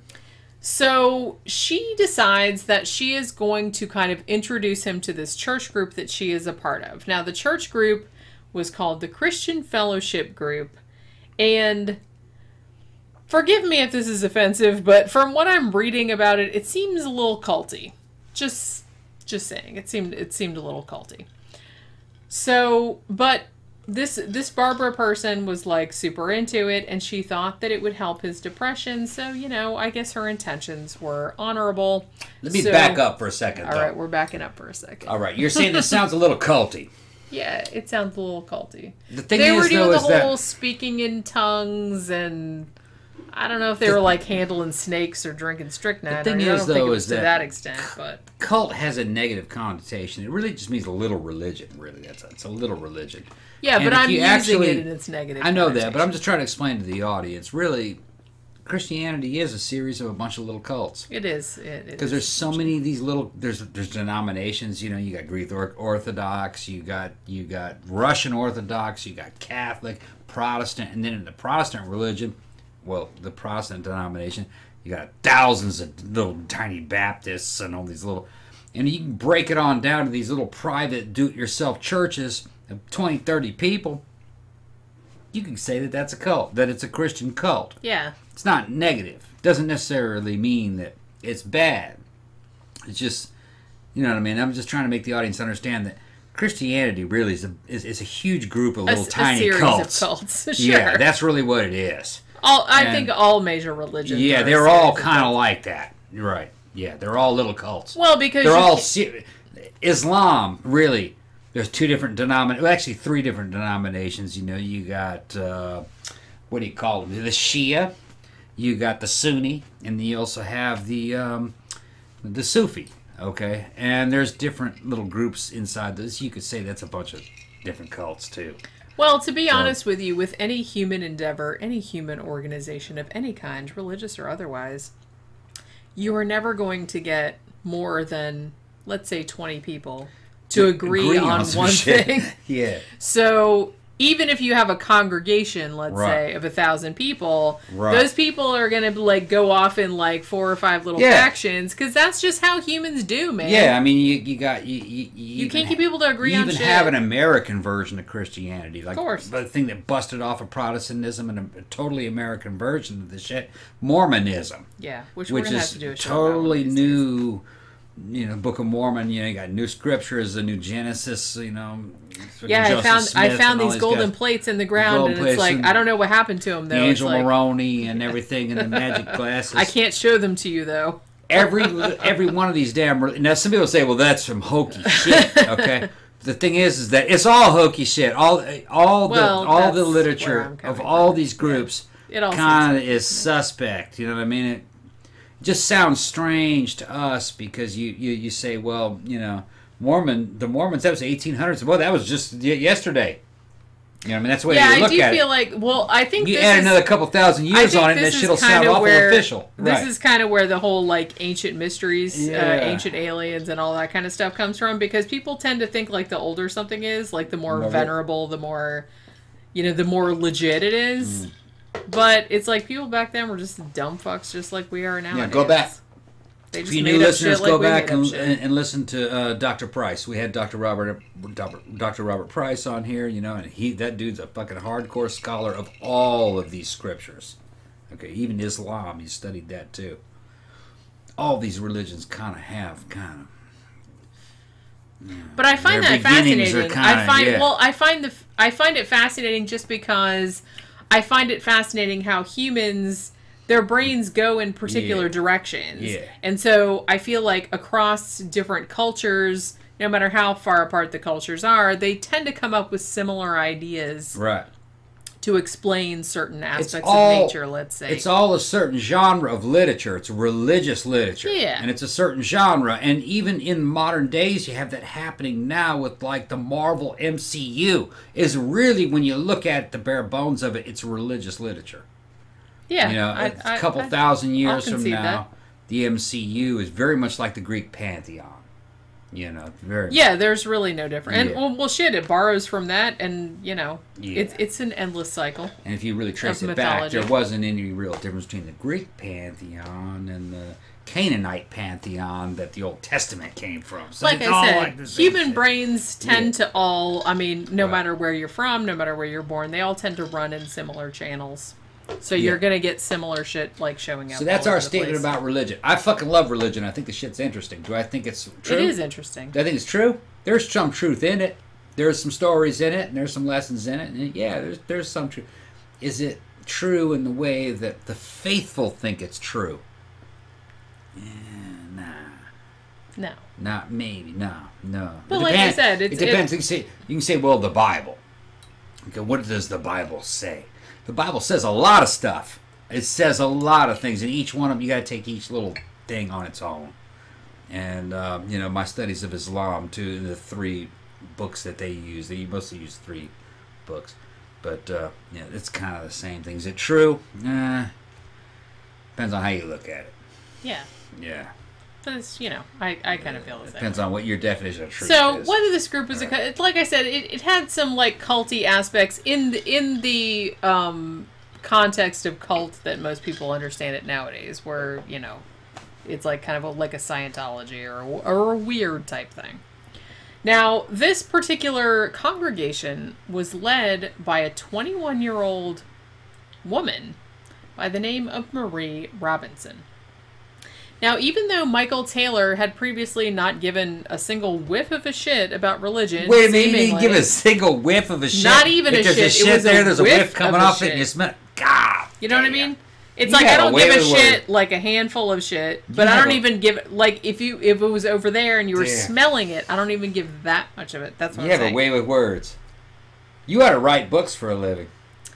Yeah, I should. Thanks for recommending that. I'll look into that possibility. Okay. All right, yeah. Yeah. So he didn't give a shit about religion before, but suddenly, ever since he gets into this particular religious group with this 21-year-old pastor, who happens to be a female. I don't know what she looked like. I knew she you might were have been super that. hot. Yeah. He thought she was hot. Maybe. Or seriously, or he thought she was hot. Whether she was like, you know, objectively hot or not, I don't know. Is there such a thing? Probably not. So he starts getting super into religion suddenly. Yeah.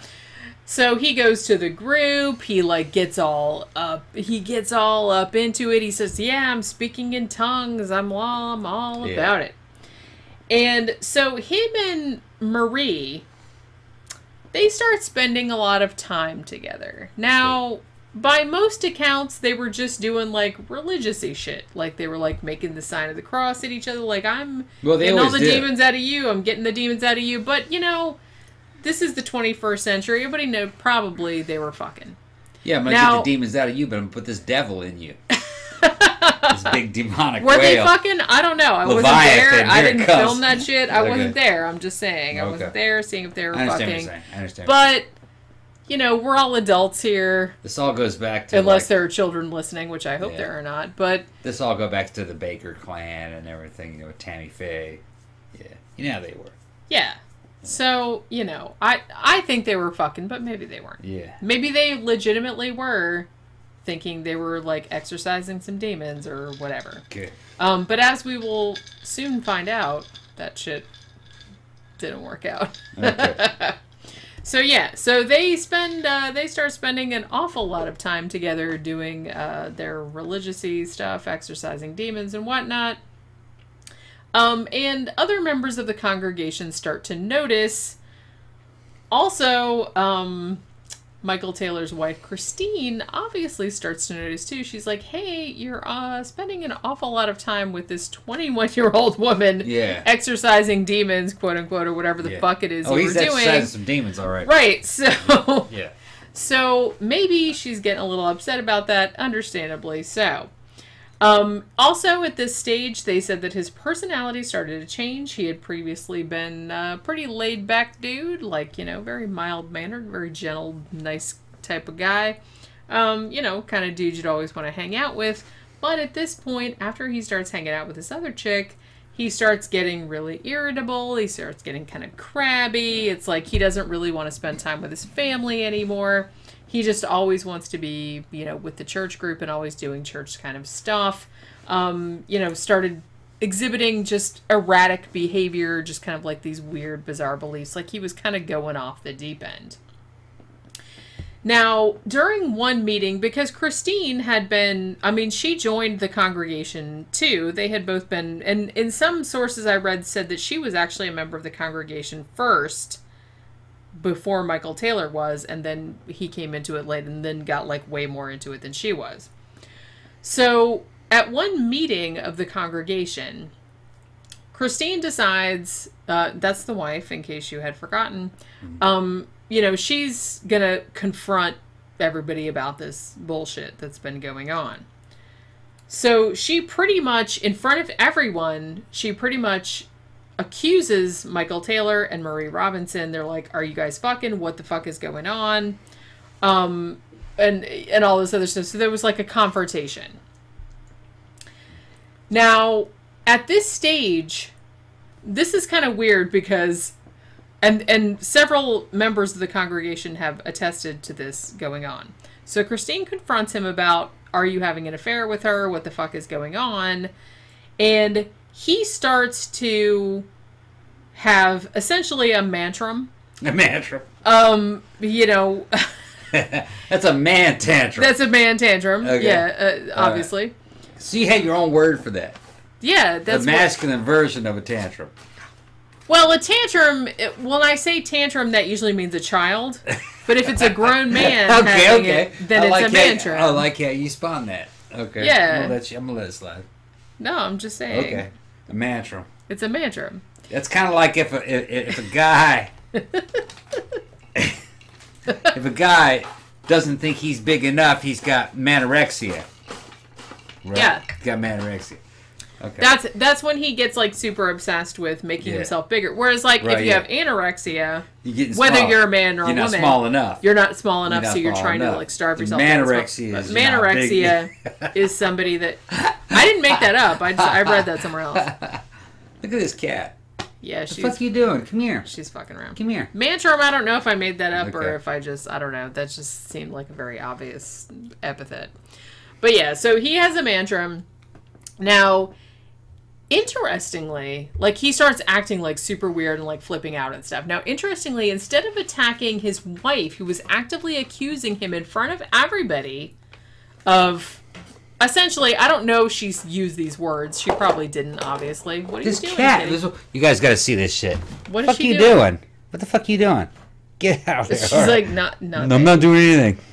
Yeah, she's like trying to like play that shit off. Yeah, trying to play it. I wasn't doing anything. Yeah. So instead of like attacking his wife, who was the one actively accusing him at the time, he decides to go after Marie, the 21-year-old. There she goes now again. she's moving the camera. Oh, she's gonna push it up. Get Are down. you done? Are you done? Get down. Playing with cameras Oh, and shit. you're being such a brat. Good. She is being Alright. such a bad girl. All right. Okay. Sorry to tell you guys. She just has to be on the show. She has Yeah. to be, like, involved. Yeah. She doesn't like it if she's not involved.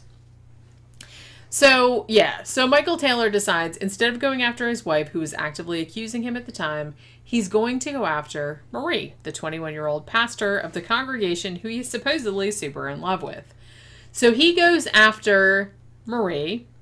He starts fucking screaming at her, beating on her, all this other kind of shit. So all these other members of the congregation are like, what the fuck, man? And they, like, jump on him, and they have to, like, pull him off of her and, like, restrain him and shit. And they think that he's just, like, losing his fucking marbles at this point. Now, Marie later said of this whole debacle, she said that, you know, I looked at the guy, she said his whole, you know, the whole contour of his features changed. She said he looked bestial, quote unquote, that he looked like an animal.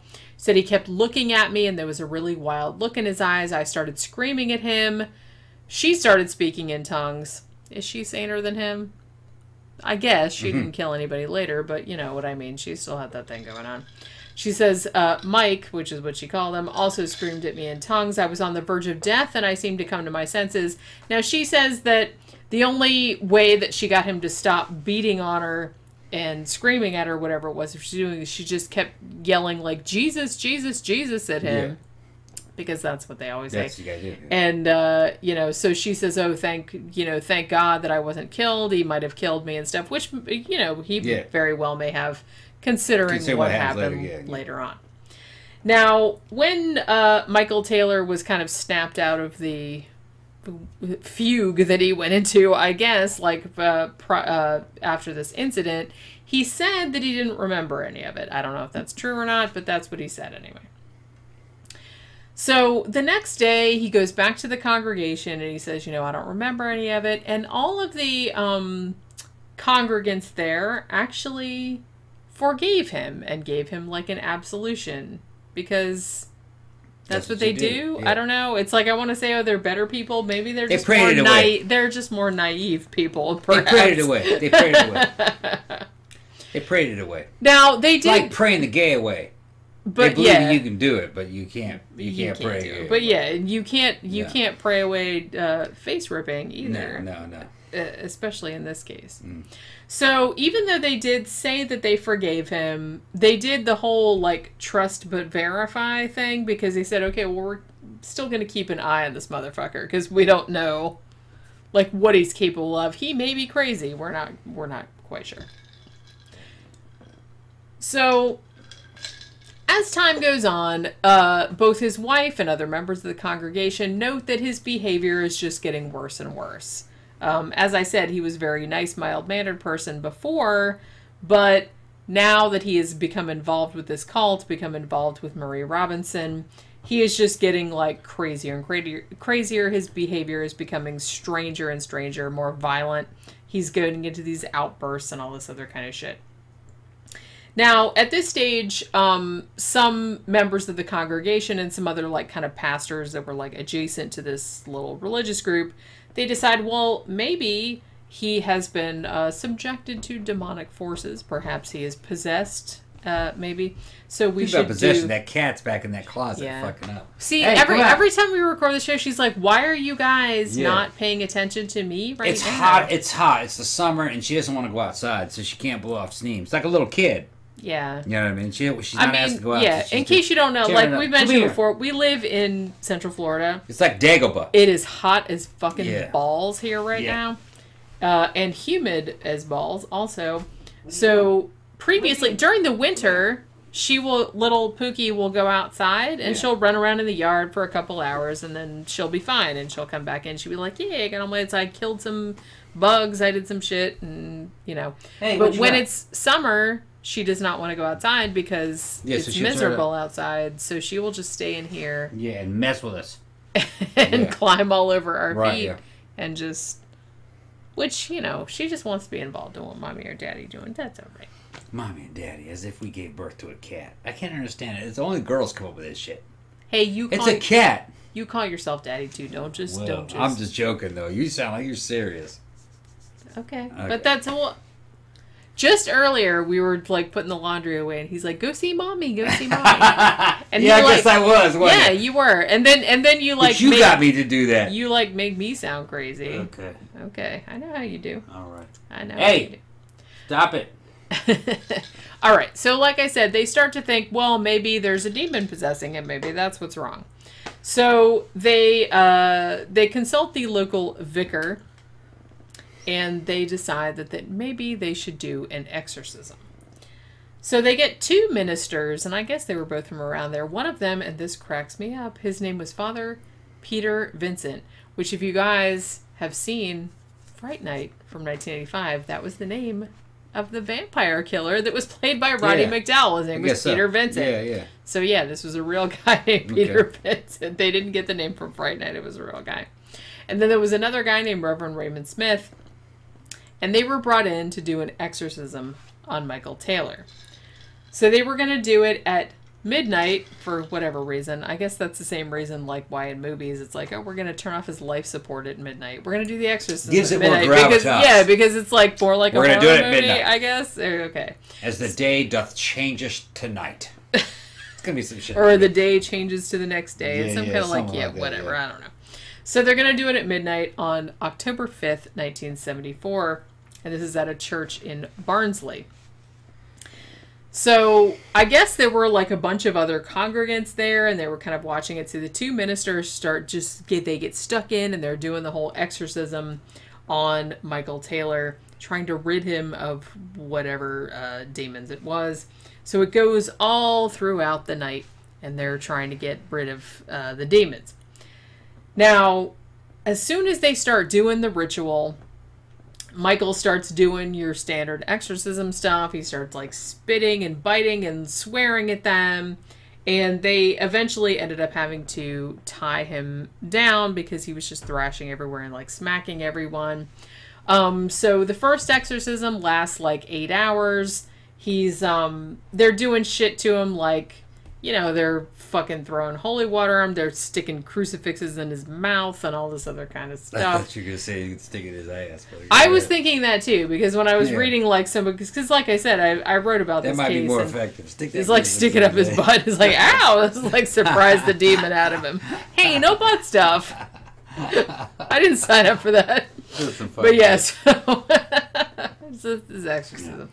So there's stuff and stuff in his mouth. As far as I know, they might have stuck it in his butt and they just don't want to tell anybody. But so, he's acting all animalistic, like growling at them and whatnot. So now at this point, she's doing it. I don't know where is she? I don't know. Okay. Oh, I know where she went. She went under the desk. There's like a shelf in the desk, and she was fucking around in there with some old shit. I got you. All right. So the 2 priests come to the conclusion, and this is some Warren's level shit right here. They come to the conclusion that Michael Taylor is inhabited by not 1, not 2, not even 3, but 40 demons. Yeah, like 40. The 40 thieves, like Alibaba and the 40 That's thieves. what I mean. 40 is a nice round number, right? Yeah. If you're going to have demons in you, you don't just want 1 Make or it 40. 2. You just want 40 of them, because that's how it goes. Now, each of these demons apparently had a different function, I guess. So, got your demon of bestiality, got your demon of carnal knowledge, got your demon of heresy, got your demon of masochism. You got a demon for each little. These are very, very specific low-level demons. It's funny that there's They each have one little area that they specialize in, and you need a whole bunch of them to possess one person to get the whole range of activities, I guess. I don't know how any of this works. Yeah. What's funny is that there was a demon of bestiality. And I recall reading a book about demonology, and there were some comments on it. They said that there were a lot of, transcripts from like inquisitions that happened on, Yeah. you know what I mean, from supposedly, possessed type people. This is back in the, 1600s. And evidently one of the questions was, did you have sex with animals? And they always ask girls this. have you been having sex with animals? Because they were fantasizing. Yeah, there was something weird. Evidently, the old. Please tell me you fucked a horse. Please tell me you fucked a horse. Evidently, you know, some of the commentary was that a lot of the priests back in the day were very interested to find out whether or not these young women were having sex with animals. Oh, I'm sure they were very interested. We have porn for that now. Yeah, it makes you wonder, you know what I mean? Now, there were a couple cases where, you know, guys admitted to having sex with animals and they killed him and the animal. But, you know, I can't recall in any of the readings that I came across of some of those old books whether or not a woman was actually ever caught red-handed having sex with these animals. This sounded like something priests were making up. They're wondering, are you having sex with them animals? Yeah, like, I could see how... Because, look, it's, you know, there's a handful of freakazoids nowadays that are into, like, bestiality. I've seen some of those websites, and, like, not on purpose or anything, but it's like, I've seen a couple of those. So I know there's people that it's into that. But it's going to be, like, a way smaller percentage than people that fantasize about other people doing it. Yeah. Which is why there's porn of it nowadays in the first place. There seems to have been kind of like in the demonology racket, you know, in France and England. The priests were very curious. Because it was a racket. Yeah, it was a racket. You know, I mean, the priests were very interested in people's sex lives. You know, they wanted to know. Like I said, they didn't have internet porn back then. No. It's weird. So they had to get their jollies somewhere. Yeah. They had to have something that they could think back on later on when they were jerking it. Well, I think you know what I mean. Oh, that maiden was fucking a horse. Probably kind of projecting modern mentality into it. I think there was a lot of curiosity about the subject. I do not think so. We'll see. Well, honestly, I think that people back then, yeah, there was a lot of differences, but I think in that aspect, I think people back then were just the same. I think a lot of these priests were imagining people to be more, you know what I mean, wild than they were. I think there was some wild shit going on. Well, yeah. I mean, fucked up shit goes on, but I think people think it's more common than it is. So I think people think, oh, it's like, you know... It must be pretty bad. So we're like these beautiful 20-year-old maidens were out there in the barn just, like, having the horses, they gotta be. Because, you know... Like, rail them. That's the way they're thinking. But that's what they wanted to think. Yeah. Was that happening? Maybe in, like, a tiny percentage, but not as often as the priest would have liked it to have occurred. Maybe they read about it happening somewhere else. And then they were like... oh, well, this must be a common practice. And they got all, like, titillated among women that are possessed. You know what I mean? Something like that. Weird. They made up all that kind of shit just out of their, like, weird imagination. They didn't have access to the raw data. Like I said. They didn't have access to the raw data. So they could just, like, kind of extrapolate whatever the fuck they wanted to. Exactly. And it could just, like, line up with whatever they were kind of into at the time. And it's like, they didn't want to say... That could easily end up being, we gotta stop these women from having sex with all these animals. I think that's exactly what happened. Yeah, that's how I think that most of those, like, all those damn fucking women having sex. Yeah, with like all those women animals. that got, like, taken, like, for witchcraft and shit. Yeah. You don't think that, like, the priests were, like, listening to all their, like, like, after they tortured these poor girls. Yeah. And they were, like, coming up, like, yeah, whatever, what do you want to hear? Like, and they were just, like, making up stories. Yeah. And then they're like, oh, those dirty bitches. Yeah, and then they went back to their fucking rooms later on and they were, jerking it into the fucking... That's what they were doing. Yeah, maybe.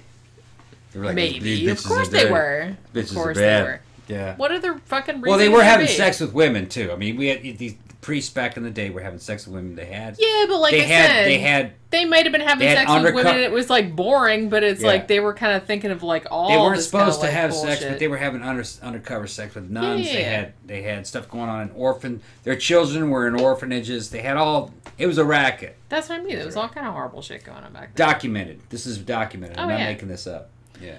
So, alright, so they're doing this exorcism on Michael Taylor, and I think we got into the whole thing because we were, like, talking about sticking crucifixes up people's asses and stuff. Or demons of bestiality. What's the time? I don't know. Okay. Don't. No, it feels like it's been hours. No, it hasn't. Okay. Just, you don't, you have, like, some weird time distortion thing Yeah, on it. I'm drunk. Well, so am I, but I don't have a time distortion. Okay. Okay. So you're saying you have a better grasp of the space-time continuum? Yes. Than I do. Yes. Even when you're inebriated. Yes. Okay. Well, that is a You people heard that shit. That is a documented fact. You people heard that shit. All right. Remember I told you she becomes Spock when she gets drunk? No, I'm just saying. I'm still Kirk. God damn it. Go buck some green chicks. I'm kirking the fuck out. Kirking the fuck out right now. Con! All right. So they do this 8-hour exorcism on this dude, sticking crucifixes in his orifices. Not his butthole, as far as I know, but maybe. I don't know. Okay. So they said that during this first exorcism, which just plumb wore them out, you guys, they had to stop because they were all tired. Because it really takes it out of you, like yelling at a person that's strapped to the floor, I guess. Now, they said that they were able to rid him of most of the demons. Okay? However, and I'm not really sure how they know this, so don't, ask me. But apparently, 3 of the demons that were still in there, they were able to run out the bestiality one and the blasphemy one, and kind of all your lower, your minor league demons. Right, yeah. They ran all of those out, supposedly. But the ones they left in there were 3 demons, specifically. These were the insanity demon, the anger demon, and the murder demon, which you'd think you'd want to get those out first. Those are the hardest ones to I mean, get out. why don't you leave, okay, if you're doing an exorcism, just saying, pro tip, if you're doing an exorcism, why don't you, start with the big ticket demons? Get your murder demons out, get your, get all that shit out. No, you can... you can leave, the jaywalking demon in there. You can leave, the fucking illegal parking demon. Probably. Or whatever. They're getting the easy demons out first. I guess. That's what they're doing. They get the easy demons. But they were just there's only 3 demons left. They're the worst ones, but they're saving those for the last. We're so tired, you guys. It's I really have to go home and watch Netflix and have a drink and put my feet up. I can't deal with this anymore. Yeah. So we're just going to leave this poor dude with the 3 worst demons, and we're going to leave them in there. Well, those are the ones they couldn't get out. I guess. Okay. That's what they'll tell you anyway. Right. So what happened? I'm not buying it. So they said, okay, well, we'll continue the exorcism tomorrow because these 3 demons are still in there, and these are the worst ones, so we have to get them out. Yeah. Now, apparently there was a woman, and she was either one of the congregants or the wife of one of the ministers or something, and her name was Margaret Smith. And she came forth to 2 of the exorcists, and she said, you guys, you really have to, continue the exorcism, get these 3 out, because I think something really, really bad is going to happen. All those demons are still in there. He's going to kill his wife. Evidently, she did warn them of this ahead of time, and the priests were like, man, we can't do it anymore. We just have to go home and sleep. We can't take it. So they left it, and they said, well, we'll continue this tomorrow after everyone's rested. So... as you can probably tell, this did not end well. Yeah. Lay it on us, Jenny. So about 9:45 the following morning, which was October 7th, 1974. This was 2 hours after Michael Taylor and his wife Christine had gone home to rest for presumably the next exorcism where the 3 worst demons would be, exited from his body. So there's a police patrol car. It's kind of driving through the streets, doing its regular little rounds or whatever in Ossett in West Yorkshire. And they see a naked man running down the middle of the street, just covered in blood from head to toe. All right. So, thinking this is a little unusual, right? They stop and ask him, man, what's the deal? And he starts screaming and ranting and stuff. This is the blood of Satan. So obviously this is not good. Now, as they're talking to this man, a bunch of other townsfolk come around and they said, hey, that's Michael Taylor. They just exorcised him and now he's running around naked, covered in blood. So they give the police his home address.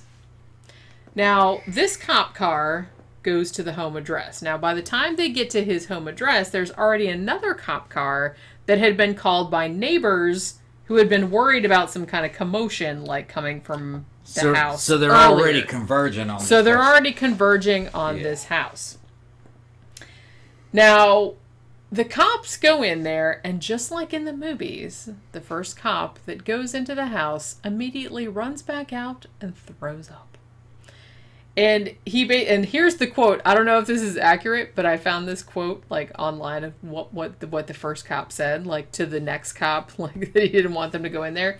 He says, "You don't want to see this one, son. Yeah. I've seen nothing like it before, and I've seen a few. It's the wife. She's got no..." And then there's like an elliptical, like he doesn't want to tell what the fuck happened. He's like, "There's not much of her left. You don't want to see it."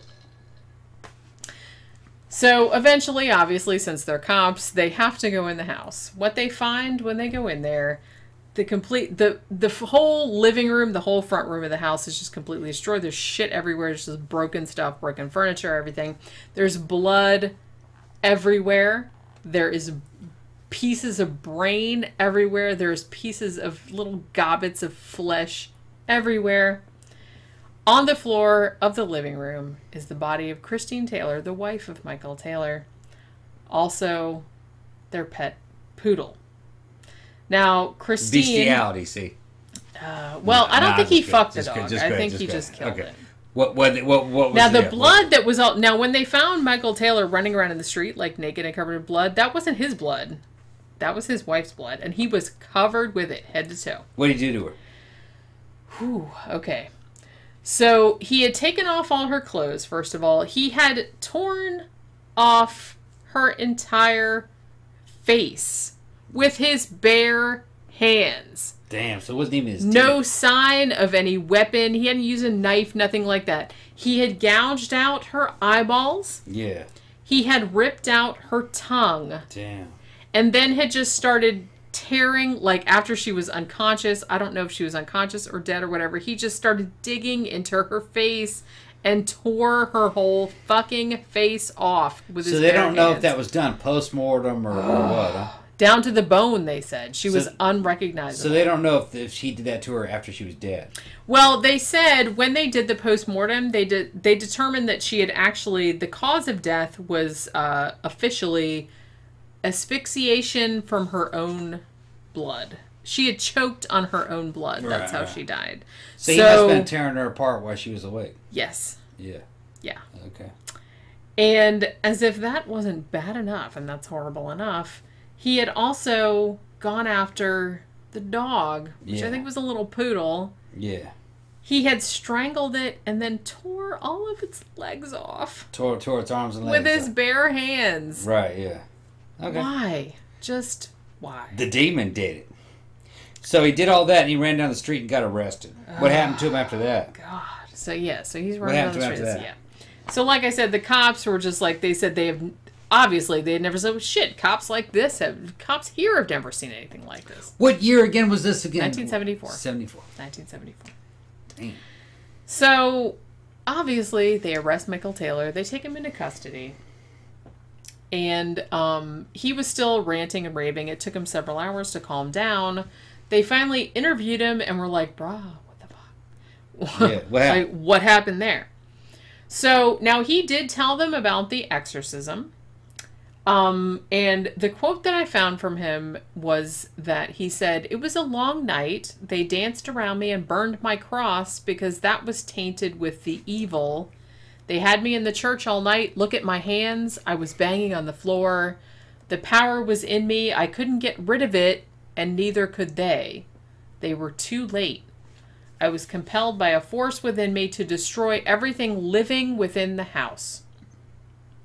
Now, he later said that, again, he had no memory of what he had done to his wife, and he was apparently very upset about it when they told him about it because he said that he had loved his wife and hadn't wanted to do anything to hurt her.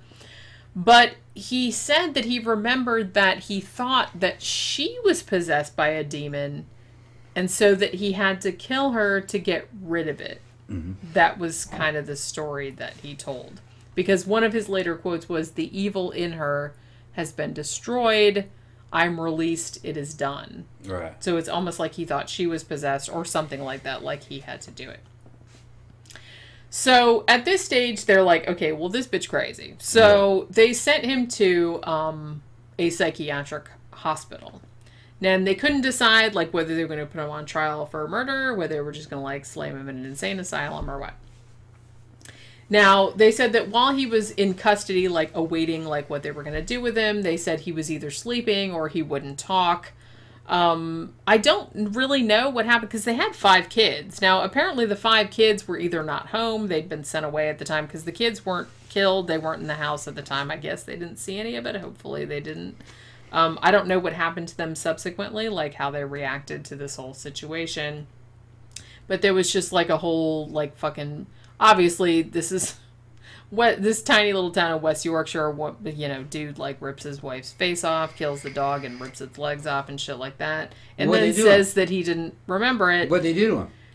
So, what they did... Like I said, there was a big media frenzy or whatever.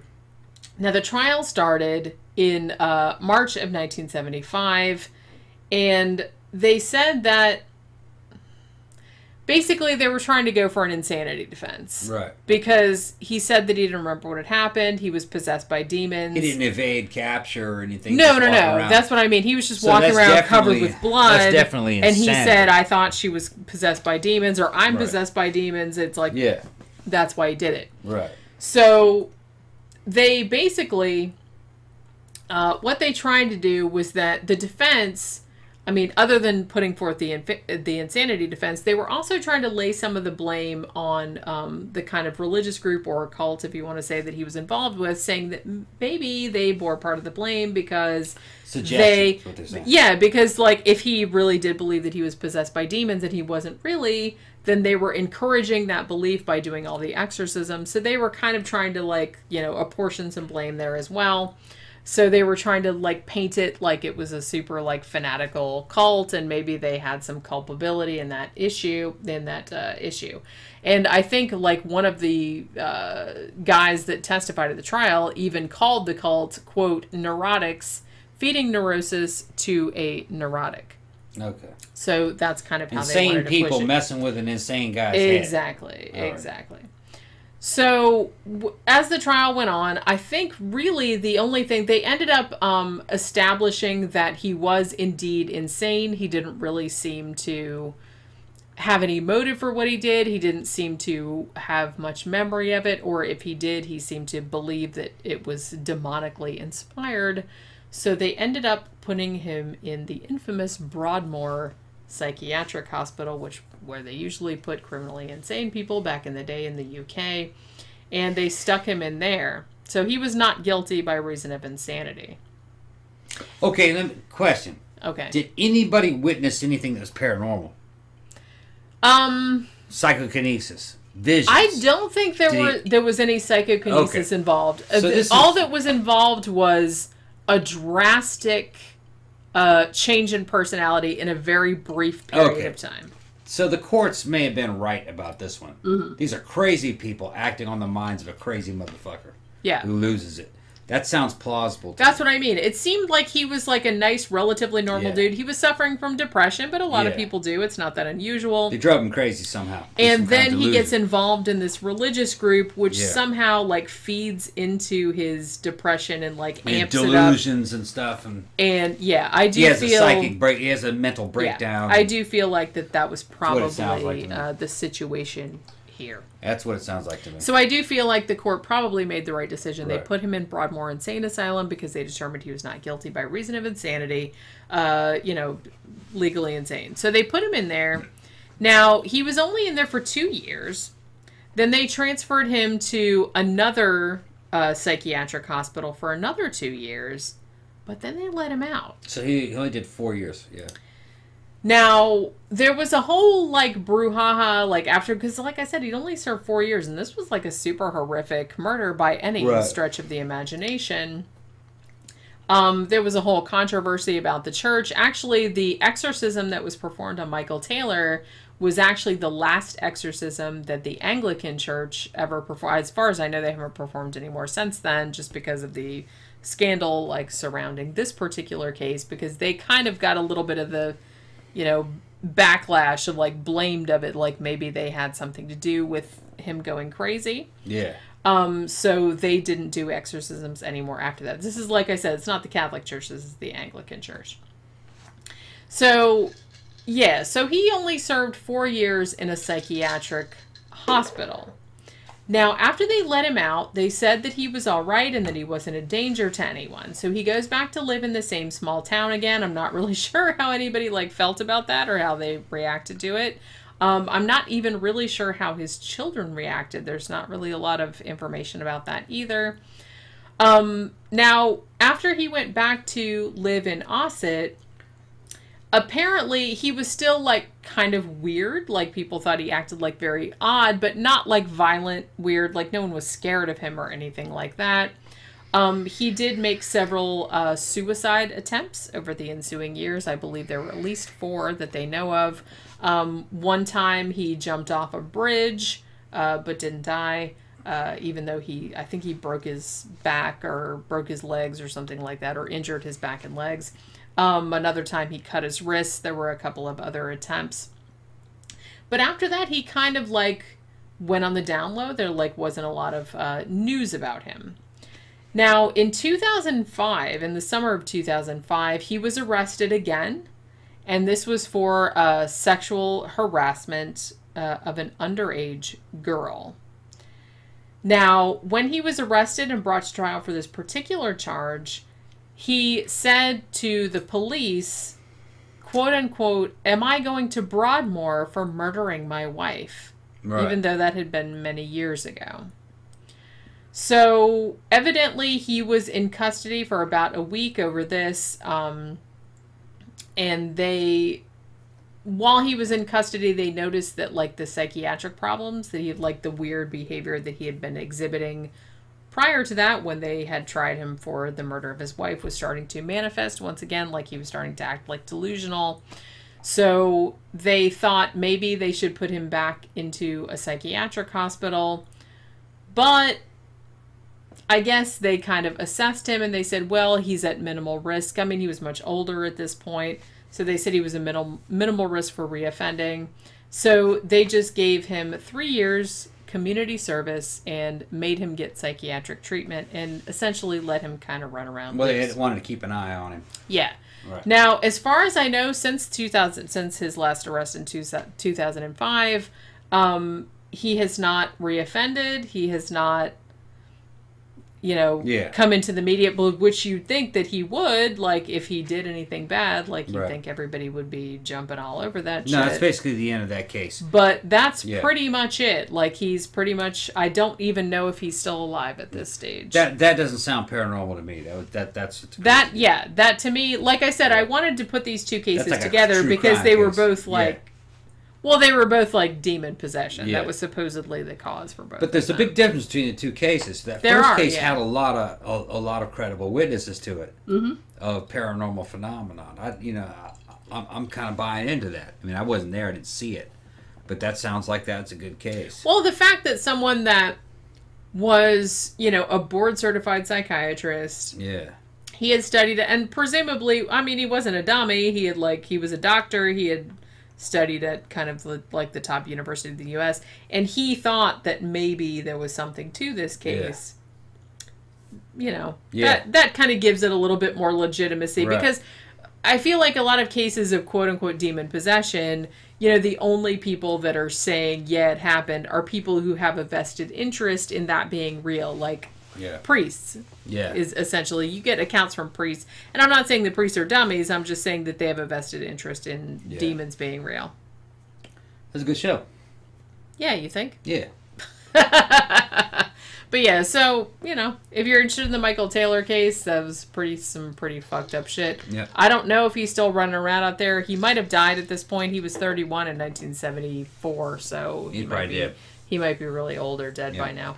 But he really didn't come into the media anymore after 2005, so I don't know what happened to him after that, which is kind of strange, that nobody kept track of him, for all this, especially the British tabloid media. You'd think they'd be following up your asshole every fucking... Now the writers got old, and then a new bunch came in that didn't know I guess so. Yeah. But yeah, you tear your wife's face off, and I guess you can get away with it if you're crazy enough. If you're crazy. That's pretty sad. Not here. You'd be locked up the rest of your life here in the United States. You probably would. They would never let you out. No. Even if you were crazy, they would never let you out. They would put you in a psychiatric hospital. No, they'd make it worse if you were crazy. Well, they might put you in a psychiatric hospital, Right. but they wouldn't let you back Right. out on the street. They would just leave No. you in there so you died. Yeah. I'm sure they would. All right, shut All it right. down. So we've gone on way long enough, Yeah. as we usually do. So hopefully you guys enjoyed episode 148 about the Julia case and the Michael Taylor Exorcist murder. And remember, if you like the show, like, share, subscribe on all your social media. And if you'd like to financially support the show, it would be much appreciated. You can go to our Patreon page, patreon.com/13o'clockpodcast, or you can go to our blog, 13o'clockpodcast.wordpress.com, and there is a little PayPal button in the sidebar where you can go to a PayPal account and give us a one-time donation if you would like to. Remember, our regular episodes come out every Tuesday, Monday if you're a Patreon supporter. Also, we have movie retrospectives. They come out every Friday. And 13 o'clock matinee, which is 3 new movies in the theater, which we review. That comes out every Sunday. So check those out if you haven't already. And we will see you next time.